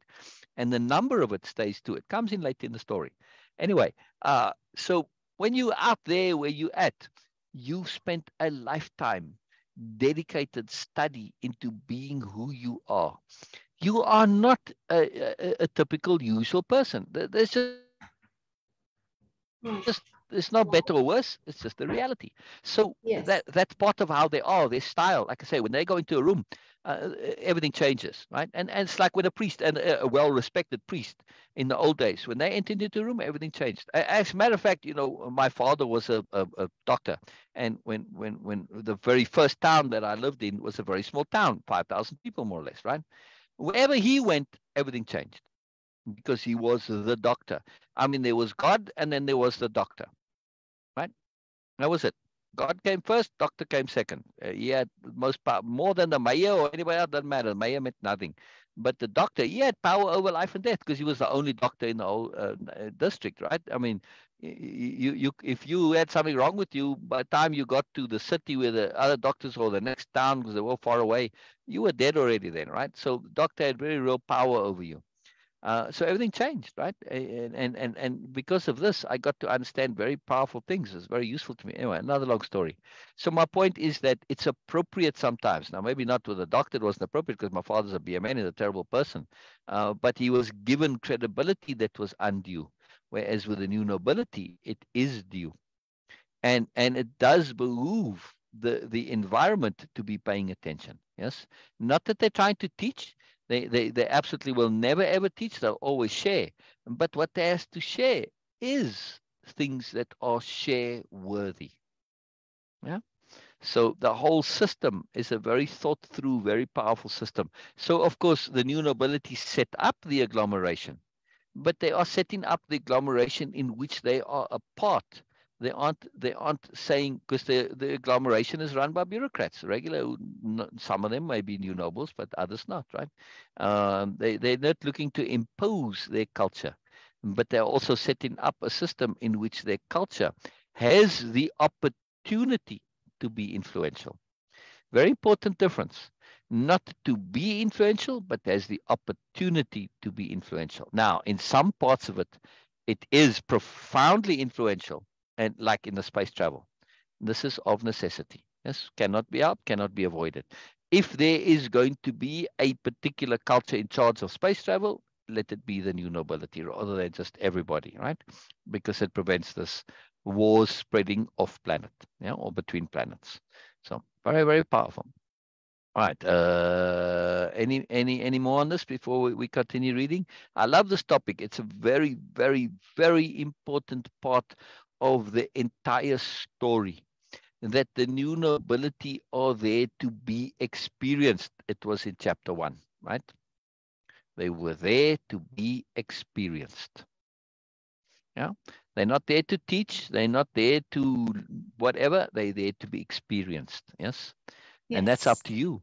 When you experience and them spreading out throughout the agama in communities, when you experience them, this has an effect on the culture, right? A Yes. very, very powerful effect on the culture. Yeah, yeah. Ramsey says, I believe we hold the ladder straight for a long time and look to climb it at all costs that we forget about ethics, nobility, and values. That's the corruption of the superior paradigm. Absolutely. That ladder of ambition. It's a terrible ladder. Exactly. It totally makes you forget about all of the stuff. We need to hold it back horizontally and treat everyone else as equal. This is what I personally did. I don't look at me head, thoughts, arms, and legs, but rather as a state of blissfulness only. The simpler my life is, the more spiritually sophisticated I become. Exactly, Rabsi. Exactly. It's about being, independence of being. And this is what the new nobility strive for.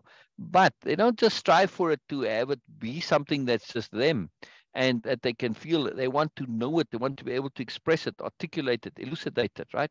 So they want to have this maximum full awareness. As you see, that how much we sharing that are new concepts to your blissfulness, right? That add to your understanding of your blissfulness. So the more understanding we have, the more awareness we have, and awareness feeds on awareness. So it's a magical thing. It's a very magical thing, very powerful. So this idea of the new nobility, it's not an idea that everybody should be this, but at least within the world there should be something like the new nobility because the world needs it, because it's lacking in the world today. We have everything else except this. It's not an option, and it needs to be an option, because when it is an option, many of the other options by comparison, by contrast, simply become idiotic and nonsensical. Yeah. Which is why the new nobility makes such a big difference when they're in a community. You start looking at that and you say, oh, wow, I want to be this, I want to be that. Well, compared to that, it's kind of lame. Or you might decide, well, that's really what I want to do. It's not lame, it's what I want to do. See? And it's legitimate, it's justified. Yeah, I want to be an artist, I want to be a professional athlete, whatever you want to be. And you say, okay, well, I'm going to do it with my own integrity and sensibility and all of this, right? And it's justifiable. Good. And nobody's going to argue with you, least of all the new nobility. Very powerful. Very, very powerful. Please continue, Magical Bina. Please continue. Yes. Okay. No political or social policies of any kind except appropriateness. Each new noble is left to their own conscience and beliefs. The fact they usually are in agreement is a consequence of their underlying ethics, their shared sensibilities. Practice we employ and are thoroughly taught of thinking things through to the very end almost always leads us to the same place. For good measure, Biella added, nothing is set down. Our precepts and ideals are all taught individually, passed on to each successive generation, each new noble imparting their own particular perspectives and sets of values. Each and all are continually striving to improve, to add to themselves. The system continues to grow and refine. We are encouraged from our first day here and constantly reminded to seek out as many different opinions and perspectives of what constitutes the new nobility as possible. Right. And there, Ramsey, there is the explanation of why they are. They are perpetually the new nobility because it's always renewing, right? Yeah. Yeah.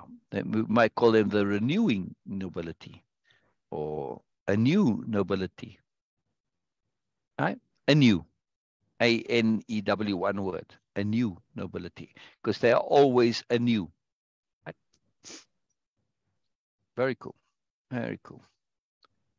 So there's no curriculum, no timetable, no qualification, nothing like that. One of the delegates ventured with astonishment. Keep going, Bina. Okay.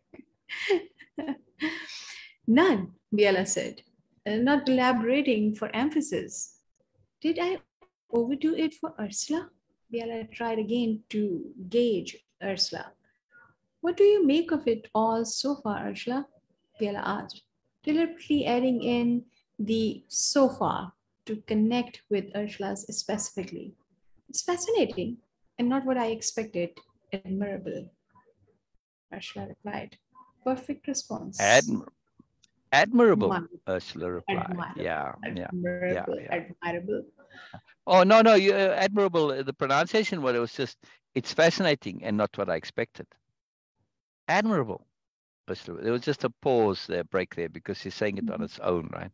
And but this so far is important. Biella wants to connect to not only what she said to when all the delegates were there, but to what she said to Ursula before that, right? So Biella has Ursula has the whole story. Yeah, admirable, right? And it's not now. We say it's not what I expected. And admirable. So we're starting to see a little bit of what's going on inside Ursula. Yeah, yeah, yeah, yeah. And Oh, wait a second. neatness. Wait a second. Yeah, I chose to be the monk who sold his Ferrari and returning back to basics, have an organic life. I love this. I love this, Ramsey. You know, I think you invited me to come there, and you might just find me one day turning up there on your beautiful farm, and I might never leave, just to be aware, right? So I love how you have it going on. I'm just letting you know ahead of time. Just, tell you right away. Yeah. Okay. Bina thinks I'm joking a bit, but I might be very serious. Yeah. Okay. Just so Okay. you know. So you know. And neatness, Yeah. tidiness, and efficiency graced Ursula's interactions. Biella thought, so smooth, so professional, yet not studied or artificial. What was behind it? An extremely polished ability to communicate and interact, or a genuine creativity, or both. The goodness was evident. Now Biala thought it through a bit. The question really was, Biala realized, whether Ursula was after more or not. Satisfied, she reduced the puzzle to its roots. Biala reassessed the situation. At ease now, having identified the problem, the solution shouldn't be too hard to acquire. The new nobility continually struggle with contradiction, Biala stated, surprising and startling them. They see too much. Yeah. So look what Biella does, right? So in the previous tasks and exercises, we said, what may have led to Biella being thrown off stride a little bit, or put out a little bit, or I forget the exact question, right? Oh, look what Ramsey says. Look what Ramsey says. Bina, I need to copy this and put it into my file here. Me and the chicken here. Yeah. So you see, I I always mean what I say, Ramsey. See, there it is. Ramsey, me and the chicken here are looking forward to your visit. So, all right, there we go. There we go. Yeah. You never know. You never know. You never know. Ramsey shared photos of where he's at. It's just beautiful and gorgeous, Bina. It's truly beautiful. All right. So real quick to go on to this point of where was I now? Oh, so Biella had this conundrum, right? But then she figures it out and she reduces it to a puzzle. Now, Biella right now has resolution without solution. Yes. Thank you, Ramsey. Thank you, Ramsey. I think I have to add that too. Things like this are not idle to me. They are not idle to me. When I say that to somebody, I really, really mean it. So I take it that also Ramsey is meaning it. Yeah. So it's a very profound thing to say. That's why I put it in my file there. It's a very big deal. To get back to Biella, right? Biella has now come to resolution about Ursula. The issue is she after more, capital M more or not? Some people are, some aren't. It's not a negative or a positive either way. You don't have to or not. It just depends on your personal predilections in life, your personal choices, desires, etc. Right? And this was what was not clear to Biella, but now it has become clear. She knows what the thing is to look for, and it's all resolved. She doesn't have the solution yet to whether Ursula wants more or not, but she knows what to look for. Life is easy. Now she can move on. She's free. And now she brings this up in a roundabout way, right? The new nobility continually struggle with contradiction, Biella stated, surprising and startling them. They see too much. It's not an obvious statement. It's a layered statement to it. But first, let me lay out a basic overview of what the new nobility are, what they stand for, how they fit into society, and so on. Biella continued, not giving them time to comment. She wanted their attention. Bina? Yes. Keep going. Okay. Now they have a puzzle, and I'm about to provide the twigs for them to build a solution. But there is so much, so much. Right. So she leaves them with this question, right? This statement, rather. The new nobility continually struggle with contradiction. They see too much, right? So they're always looking to resolve things, figure things out, right? Many contradictions in their lives, trusting without trusting. See, they have resolved that particular, but there's these typical contradictions that become, and they look to resolve them because they see the layers, they see how things apply in one context, they see how it applies more, so they have to deal with this, right? So it's a big insight into this. As you might as well just saying that because the new nobilities pay so much attention to discernment, and because it's a skill that they have developed through consistent, persistent practice, constant, continuous practice, they are very adept at discernment. Of course, they want to be more so, but that discernment leads to seeing contradiction. Yes, yeah. When you see too much, you see contradiction. Yeah. I mean, look, when we see all of a person, right? A typical person that you see, they have good hearts and they have a deep intent to goodness, they have an intent to moreness, but yet they can be foolish and silly and petty and childish sometimes. So what? But it's a contradiction, see? So that's when you see too much, you see the entirety, and then you see that people are, for the most part, living contradictions. Look at the artwork here again, Bina. Yes. You know, and different awareness as part of another one, right? Maybe Biella taking in Ursula, Ursula taking in Biella. Contradictions, puzzles. Very cool. All right, let's see what the tasks and exercises are here.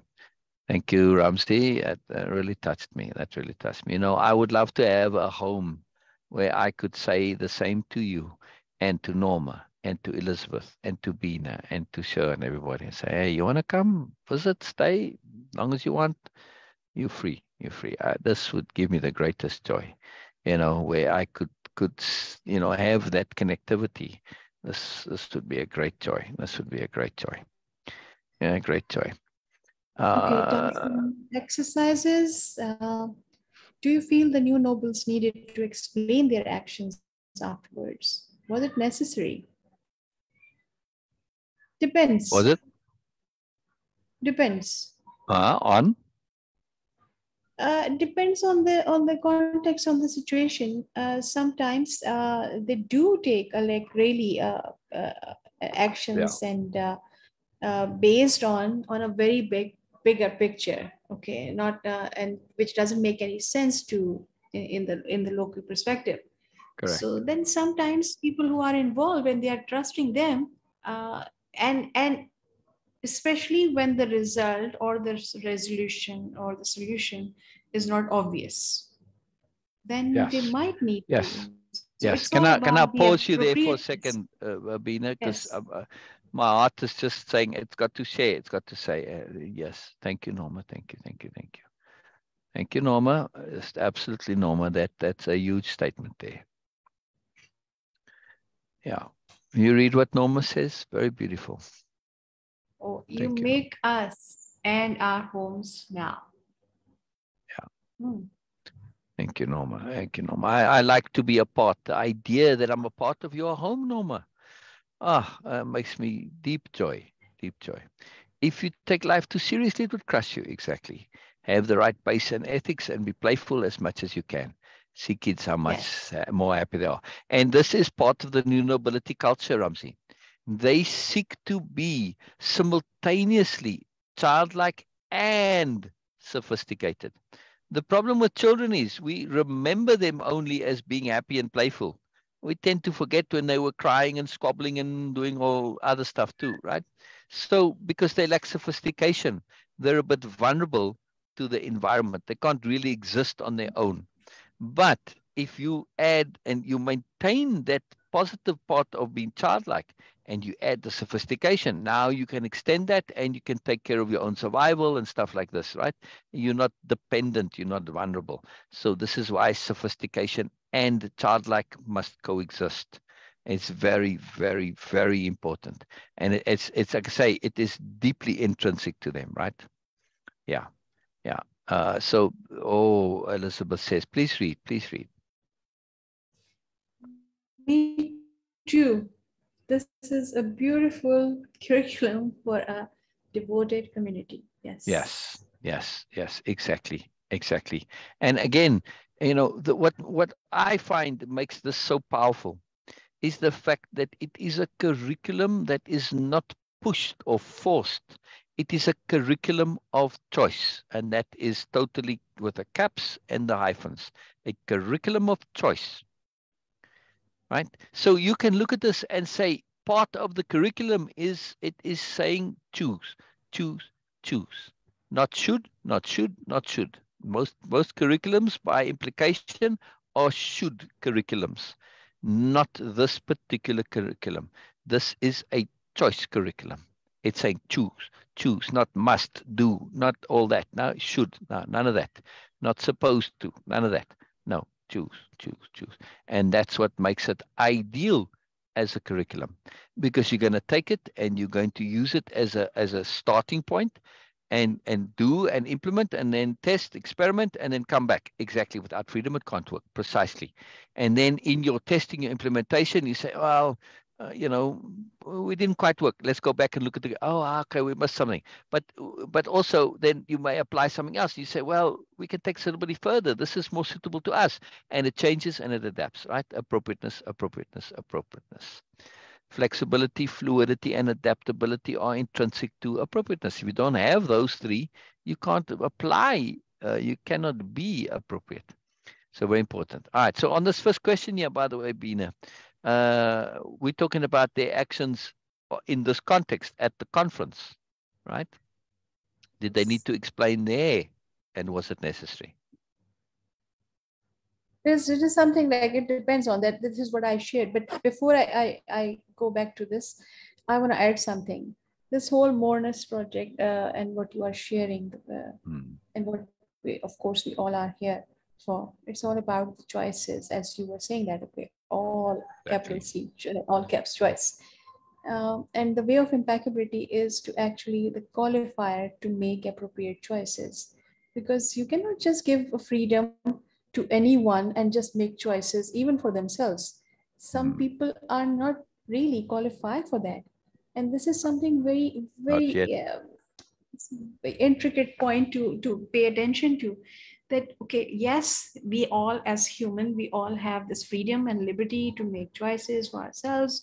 We try to actually expand it and just try to make choices on others behalf and on for them, so for them, but at least for ourselves. But even for that, we need to have that sensibility, that innate goodness, that innate sensibility accessible to us. And that's the whole way of impeccability, is to actually make you qualify to make choices, to make appropriate choices Yes. for yourself. It's not Yes. about what choice you are going to make.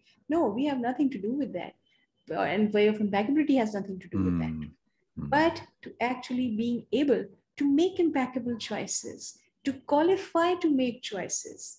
That is something very, very profound. And Elizabeth actually said that the curriculum for the devoted community, and then you said, okay, it's a curriculum for the choice. This is what I was thinking. The way of impeccability is actually enables you to make appropriate choices in your life, whatever the choice is. Of course, it is going to be our own decision. So it's a very, very, very good point. And I from now on, I'm just going to just emphasize on that. Other than the connectivity, other than just giving the due respect, it also enables you to make appropriate choices. Actually make you qualify for that. It's a very crucial point that Vina is saying, which is why that new is so important in the new nobility, because they are founded on way of impeccability. It is their core. Yes, they also understand things like capital H hearing, making space, capital M, capital S, making space, making sense, receptivity, the superiority paradigm. They understand all of this. It's part of the Moreness project. Those are all, capital D diplomacy. These are all profound curriculums within themselves. But each and every extended, sophisticated curriculum, like the philosophy of takeaway, the philosophy of transition, all of those rest on the foundation of way of impeccability, which is the ability to make decisions. Best use of energy. Yeah. That's the most key decision that we have to make. Correct. Communication is also key. Precisely, whenever there's a problem, the new nobility, their default is to go, and it's communication. That's it. If there's a problem, it's communication. That's it. That's the starting point, always their default. So communication, capital C communication, is a skill they work on constantly, like discernment. They're constantly working at communication all the time. I mean, somewhere I have Biella's 28 points of communication, precepts or something. I forget what it's called. But yeah, I mean, and she just rattles us off one day, just sort of as like a by the by, it's like a casual thing. It's like, wow, holy moly, you know what I mean? I could make this into a whole course all on its own. Somebody hearing that, it's like, wow, Biella, you just like popped us off the edge of your head here. But actually what you're saying is a really big deal. Yeah, it is a really big deal. I mean, you could go and do, a whole university course on it if you want to, because this is what the new nobility do. They don't just touch on things. They take it to the end, to the very end, as Biella is so fond of saying. She adds in that very. So yeah, communication is one of their concepts in the dictionary of power. It is a power term to them. Absolutely. It's always capital C communication to them. Yeah. Very, very powerful. What do you think of the new noble ziz, right, Vina? New noble ziz, because it's, right, the apostrophe after this. New noble ziz. It's hard to say. The new noble ziz strategy of also utilizing the opportunities presented and created by their explanation. Right, when they went afterwards to the delegates and explained what they did. Right, what do you think of that strategy of utilizing the opportunities presented? Kind of an obvious question, really. Sorry? It's a bit of an obvious question, actually, since Yes, we went into it. But I'm just trying to figure out words that, okay, yes, how to say that. But this is something like, okay, yes, absolutely. This whole strategy of doing that is really absolutely appropriate. And what? What did I hear in the background? Who was that?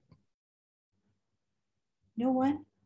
Wasn't that Khunsha or Nabira or somebody like that? I heard a young voice. No, I don't know who. Was it just me, Ramsey, Elizabeth, Norma? Did you guys hear a child's voice in the background? From Bina? I don't hear anything. I heard a child's voice in the background there. Wow. Wow. Yeah. See, Ramsey heard it too. That's why my eyes went big. I thought maybe Khunsha or Nabira are visiting, and I would have wanted to say hello. Wow. Was it my voice changed or No, someone no, else? no. It was very clearly like they were, and there were some noises that they were like they were in a hallway or in another room, but you know where you could hear them, right, fairly close, but not right there next to you. Yeah, yeah. I don't know. Wow. Norma says breaking China. Wow, I didn't hear the breaking China part, but wow, wow, wow. It was very clear. That's why I was so surprised. Yeah. Wow. Yeah, yeah. When Okay. while Bina was Okay. talking, Bina, it was in the background behind Okay. you. Like, you know, Okay. sometimes So we hear things. Anyway. we have now very interesting thing, and because I'm living close to the main road, so and we have an underpass there. So what mostly people do actually, that like young boys on their heavy bikes, and they just go inside that underpass, and I don't know what they do with their silencers or something. It creates a Oh, on the huge, motorbikes. yes, that like huge noise. Yeah, they And sit then and I, rev the engines at high volume, and then they get it vibrating off the and resonating off the underpass. Yeah, and yeah, so it's sometimes it creates very weird sound. And I can ah, hear that in my room, so I, of course, you guys can also hear that. So maybe sometimes it is just that. It's very very loud, interesting. and it is Very very interesting. unfortunate because we do have some big hospitals there on the same road. So I don't know that, okay, why they don't care about it, but okay, Right. can't do anything about it. But no child, no young person in Yeah. my room. Yeah, it was definitely a child's voice. I mean, that was very clear. And you know, like children, they, well, there's a tone to a child's voice. You know, not, they weren't shouting. Yeah, yeah. All right. So I think Elizabeth has to go. Sorry, weekdays are very difficult and sometimes not possible for me to communicate here at this time, but I'm making effort because I see the great value, and I'm grateful to you all for creating the space. It is truly our absolute deepest pleasure, Elizabeth. And I love that you do make the effort. And I appreciate it inordinately. I know it's an effort and I know it's not easy. And I appreciate this inordinately. I absolutely do, Elizabeth. And you being here, it makes a big difference to me. It is a real joy that you're here. You know, and the same with Ramsey. And of course, with Norma, it's a deep joy that you're here, Norma. It's a very deep joy. Yeah, that was really interesting that there's nobody there. Because, you know, maybe it was from the neighbors across, no, but they But left already, so you don't even but have I neighbors. didn't So I don't hear know. anything. Yes. I didn't hear Yeah, anything. yeah. Who knows? Maybe a spirit voice of some kind. Who knows? Who knows? Venus inner Yes, who voice, knows? inner Who knows? childlike voice. Because we were talking about being childlike and sophisticated. Much love to you, Elizabeth. Much love. We'll see you. We'll see you Okay, again, thank you Elizabeth. so We'll much, see you again. Elizabeth. Yes, yes. Bye-bye, Elizabeth. Yes. Yeah, yeah. We're Okay. gonna wrap it up now because we are at the end here now. So we got we're gonna just go through the tasks and exercises real quick. What might the logic be behind the new nobility not writing anything down? Well, I sort of explained that already, right? It's to keep the new, so that, as Ramsey says, the new doesn't become the old, right? So when you don't write it down, it's always being refreshed. Because if you're Yes. repeating something orally, even if you're trying to say it in the same way, that's not how our brains work. They always say it in a new way. And because you are not remembering things exactly identically, you are remembering the concepts, the understanding. So always you're expressing it in your own words. So it's always new because your expression is a reflection of where you are at with your understanding. You see? So it always keeps it new. Now, just this concept of the philosophy of takeaway, which is a session in Way of Impeccability. That philosophy of takeaway, which incorporates repeatbacks. When you're doing this, you're repeating back on yourself what you heard before, what you understood before, right? And it's new every time. The fact they usually are in agreement is a consequence of their underlying ethics, their shared sensibilities. Does this make sense? Does it seem feasible or realistic or possible even? Why or why not? Right? This idea that they will end up in agreement, right? And not just because of their ethics, but also because they think things through to the end, right? Mm. Does this seem realistic to you or possible even? Yes, why not? We have this in our interactions and our relationship, do we not, Bina? Oh, That when yes. we think things through, we work it out, we come to a sensibility. Now, we may end up doing things differently, but that's style.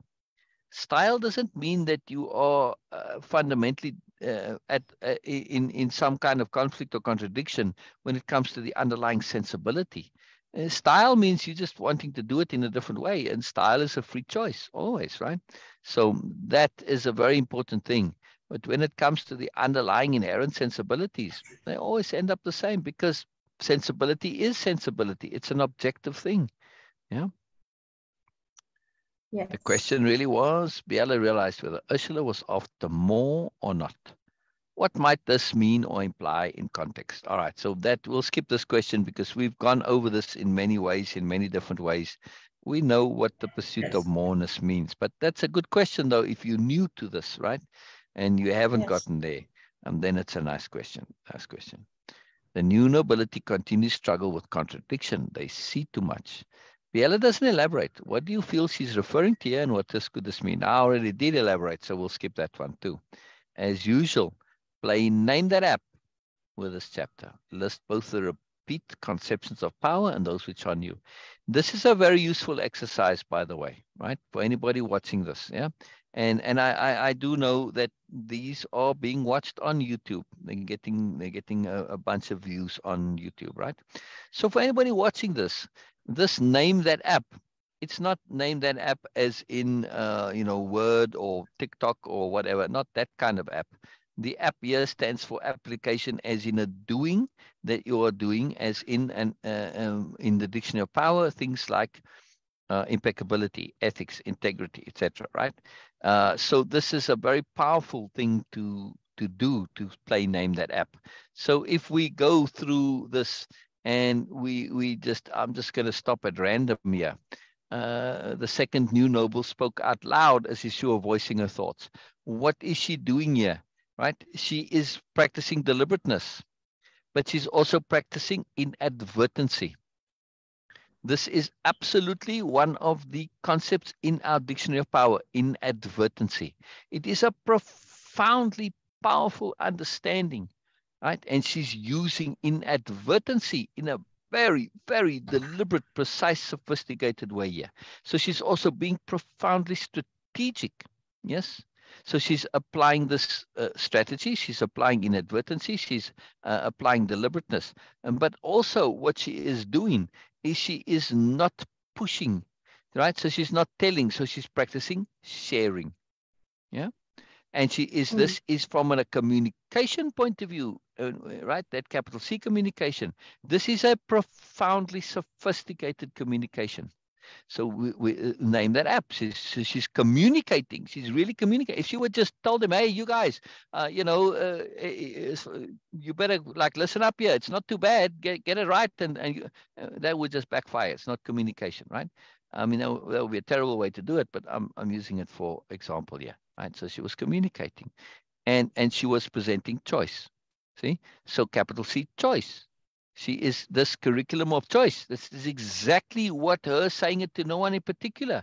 It is to provide choice. Yes. So it's a Yes. very, very profound strategy there. Plus, she is being honest. Yes, many ways to tell the truth. Yes. Okay. But she's also being honest, right? And she's maintaining her integrity. Because, yes, all right, she's not. She knows that she's necessarily going to be, what she says is going to be interpreted by those according to their own bubbles, but what doesn't make it any different from her internal integrity, and that she's saying is true, right? So she is practicing ethics as well. So look, in just this one sentence, all these apps that come into it, right? But being able to see them and recognize them is very profound. It is very, very useful. It adds to our discernment. It's a very, very powerful thing. So playing Name That App, I really, really recommend this, right? And do so regularly. It's a very, very powerful game, right? And we do it on a regular basis because it makes you see things differently. And it adds to your awareness, your insight, and your discernment and your application ultimately. Where do you think the story is heading with Ursula? Bina? Oh, this is interesting. This is very interesting question. Yeah, because Because you don't know. You don't know. Exactly. Yeah. Because when we don't know anything, of course, we are going to assume.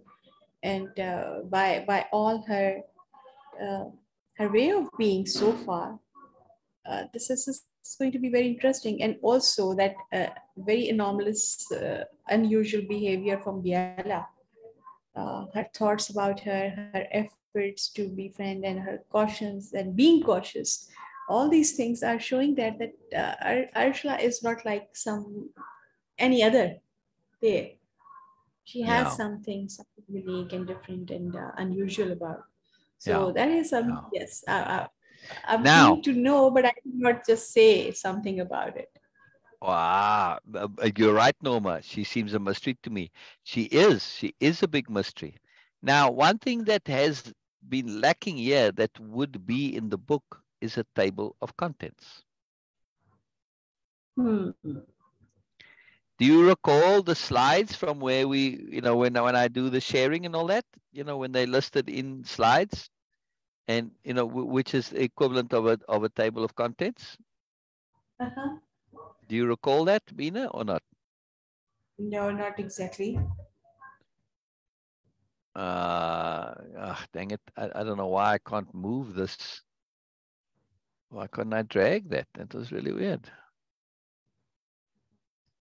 Oh, what's going on here now? See, it's not letting me, well, there's always multiple ways to do everything. So in the table of contents, yeah, all right. I don't need this now either. Come on now. Um, when you look at a table of contents, it sometimes will give you a clue as to what's coming. Yes? Yes. All right. So if you had paid attention to the table of contents, which you did have the opportunity to do, at least the limited, see this, yeah. Remember this? This is what I mean now. This is the equivalent of the table Yes. of contents, right? Yes. So what do you see here? Seeding the Biella and the nobility, Nobelia, Arshla, the aspect. Where were we lost? What was that question again? Oh, where do you think the story is heading with Ursula, Bina? Yes. Oh, I'm not getting it. I cannot say that. Rewind your conversation. What did you say a sentence ago?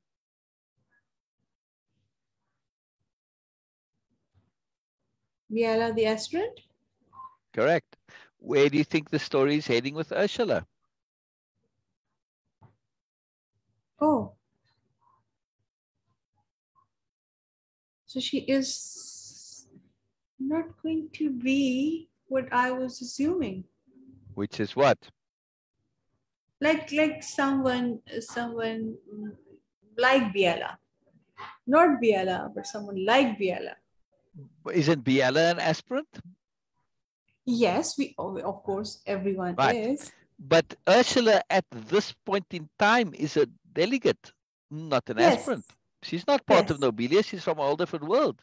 So the yes. story is heading towards Ursula becoming an aspirant, in other words. Yeah. And that's it. Wow. Okay. It's a very big deal, wow, because Ursula's there on a mission. She's there to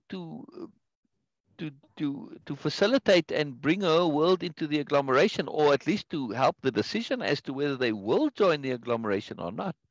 So she's not there to become an aspirant or do other things. She's got a mission, right?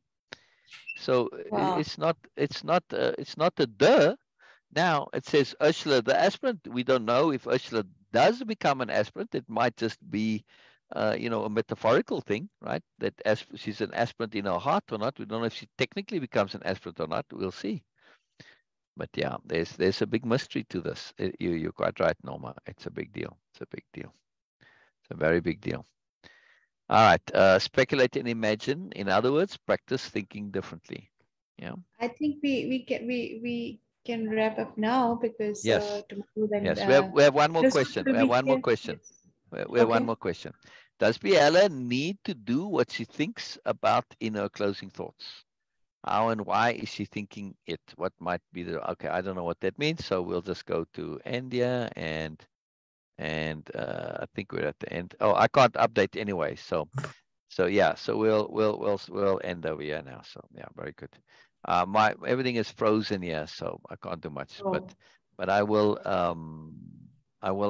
end this here. So Okay, thank you, Norma, Ramzi. Thank you, yes, Norma. And thank you, Elizabeth. And thank you, anyone who is going to watch or listen to this thing. We would love to see you guys tomorrow again.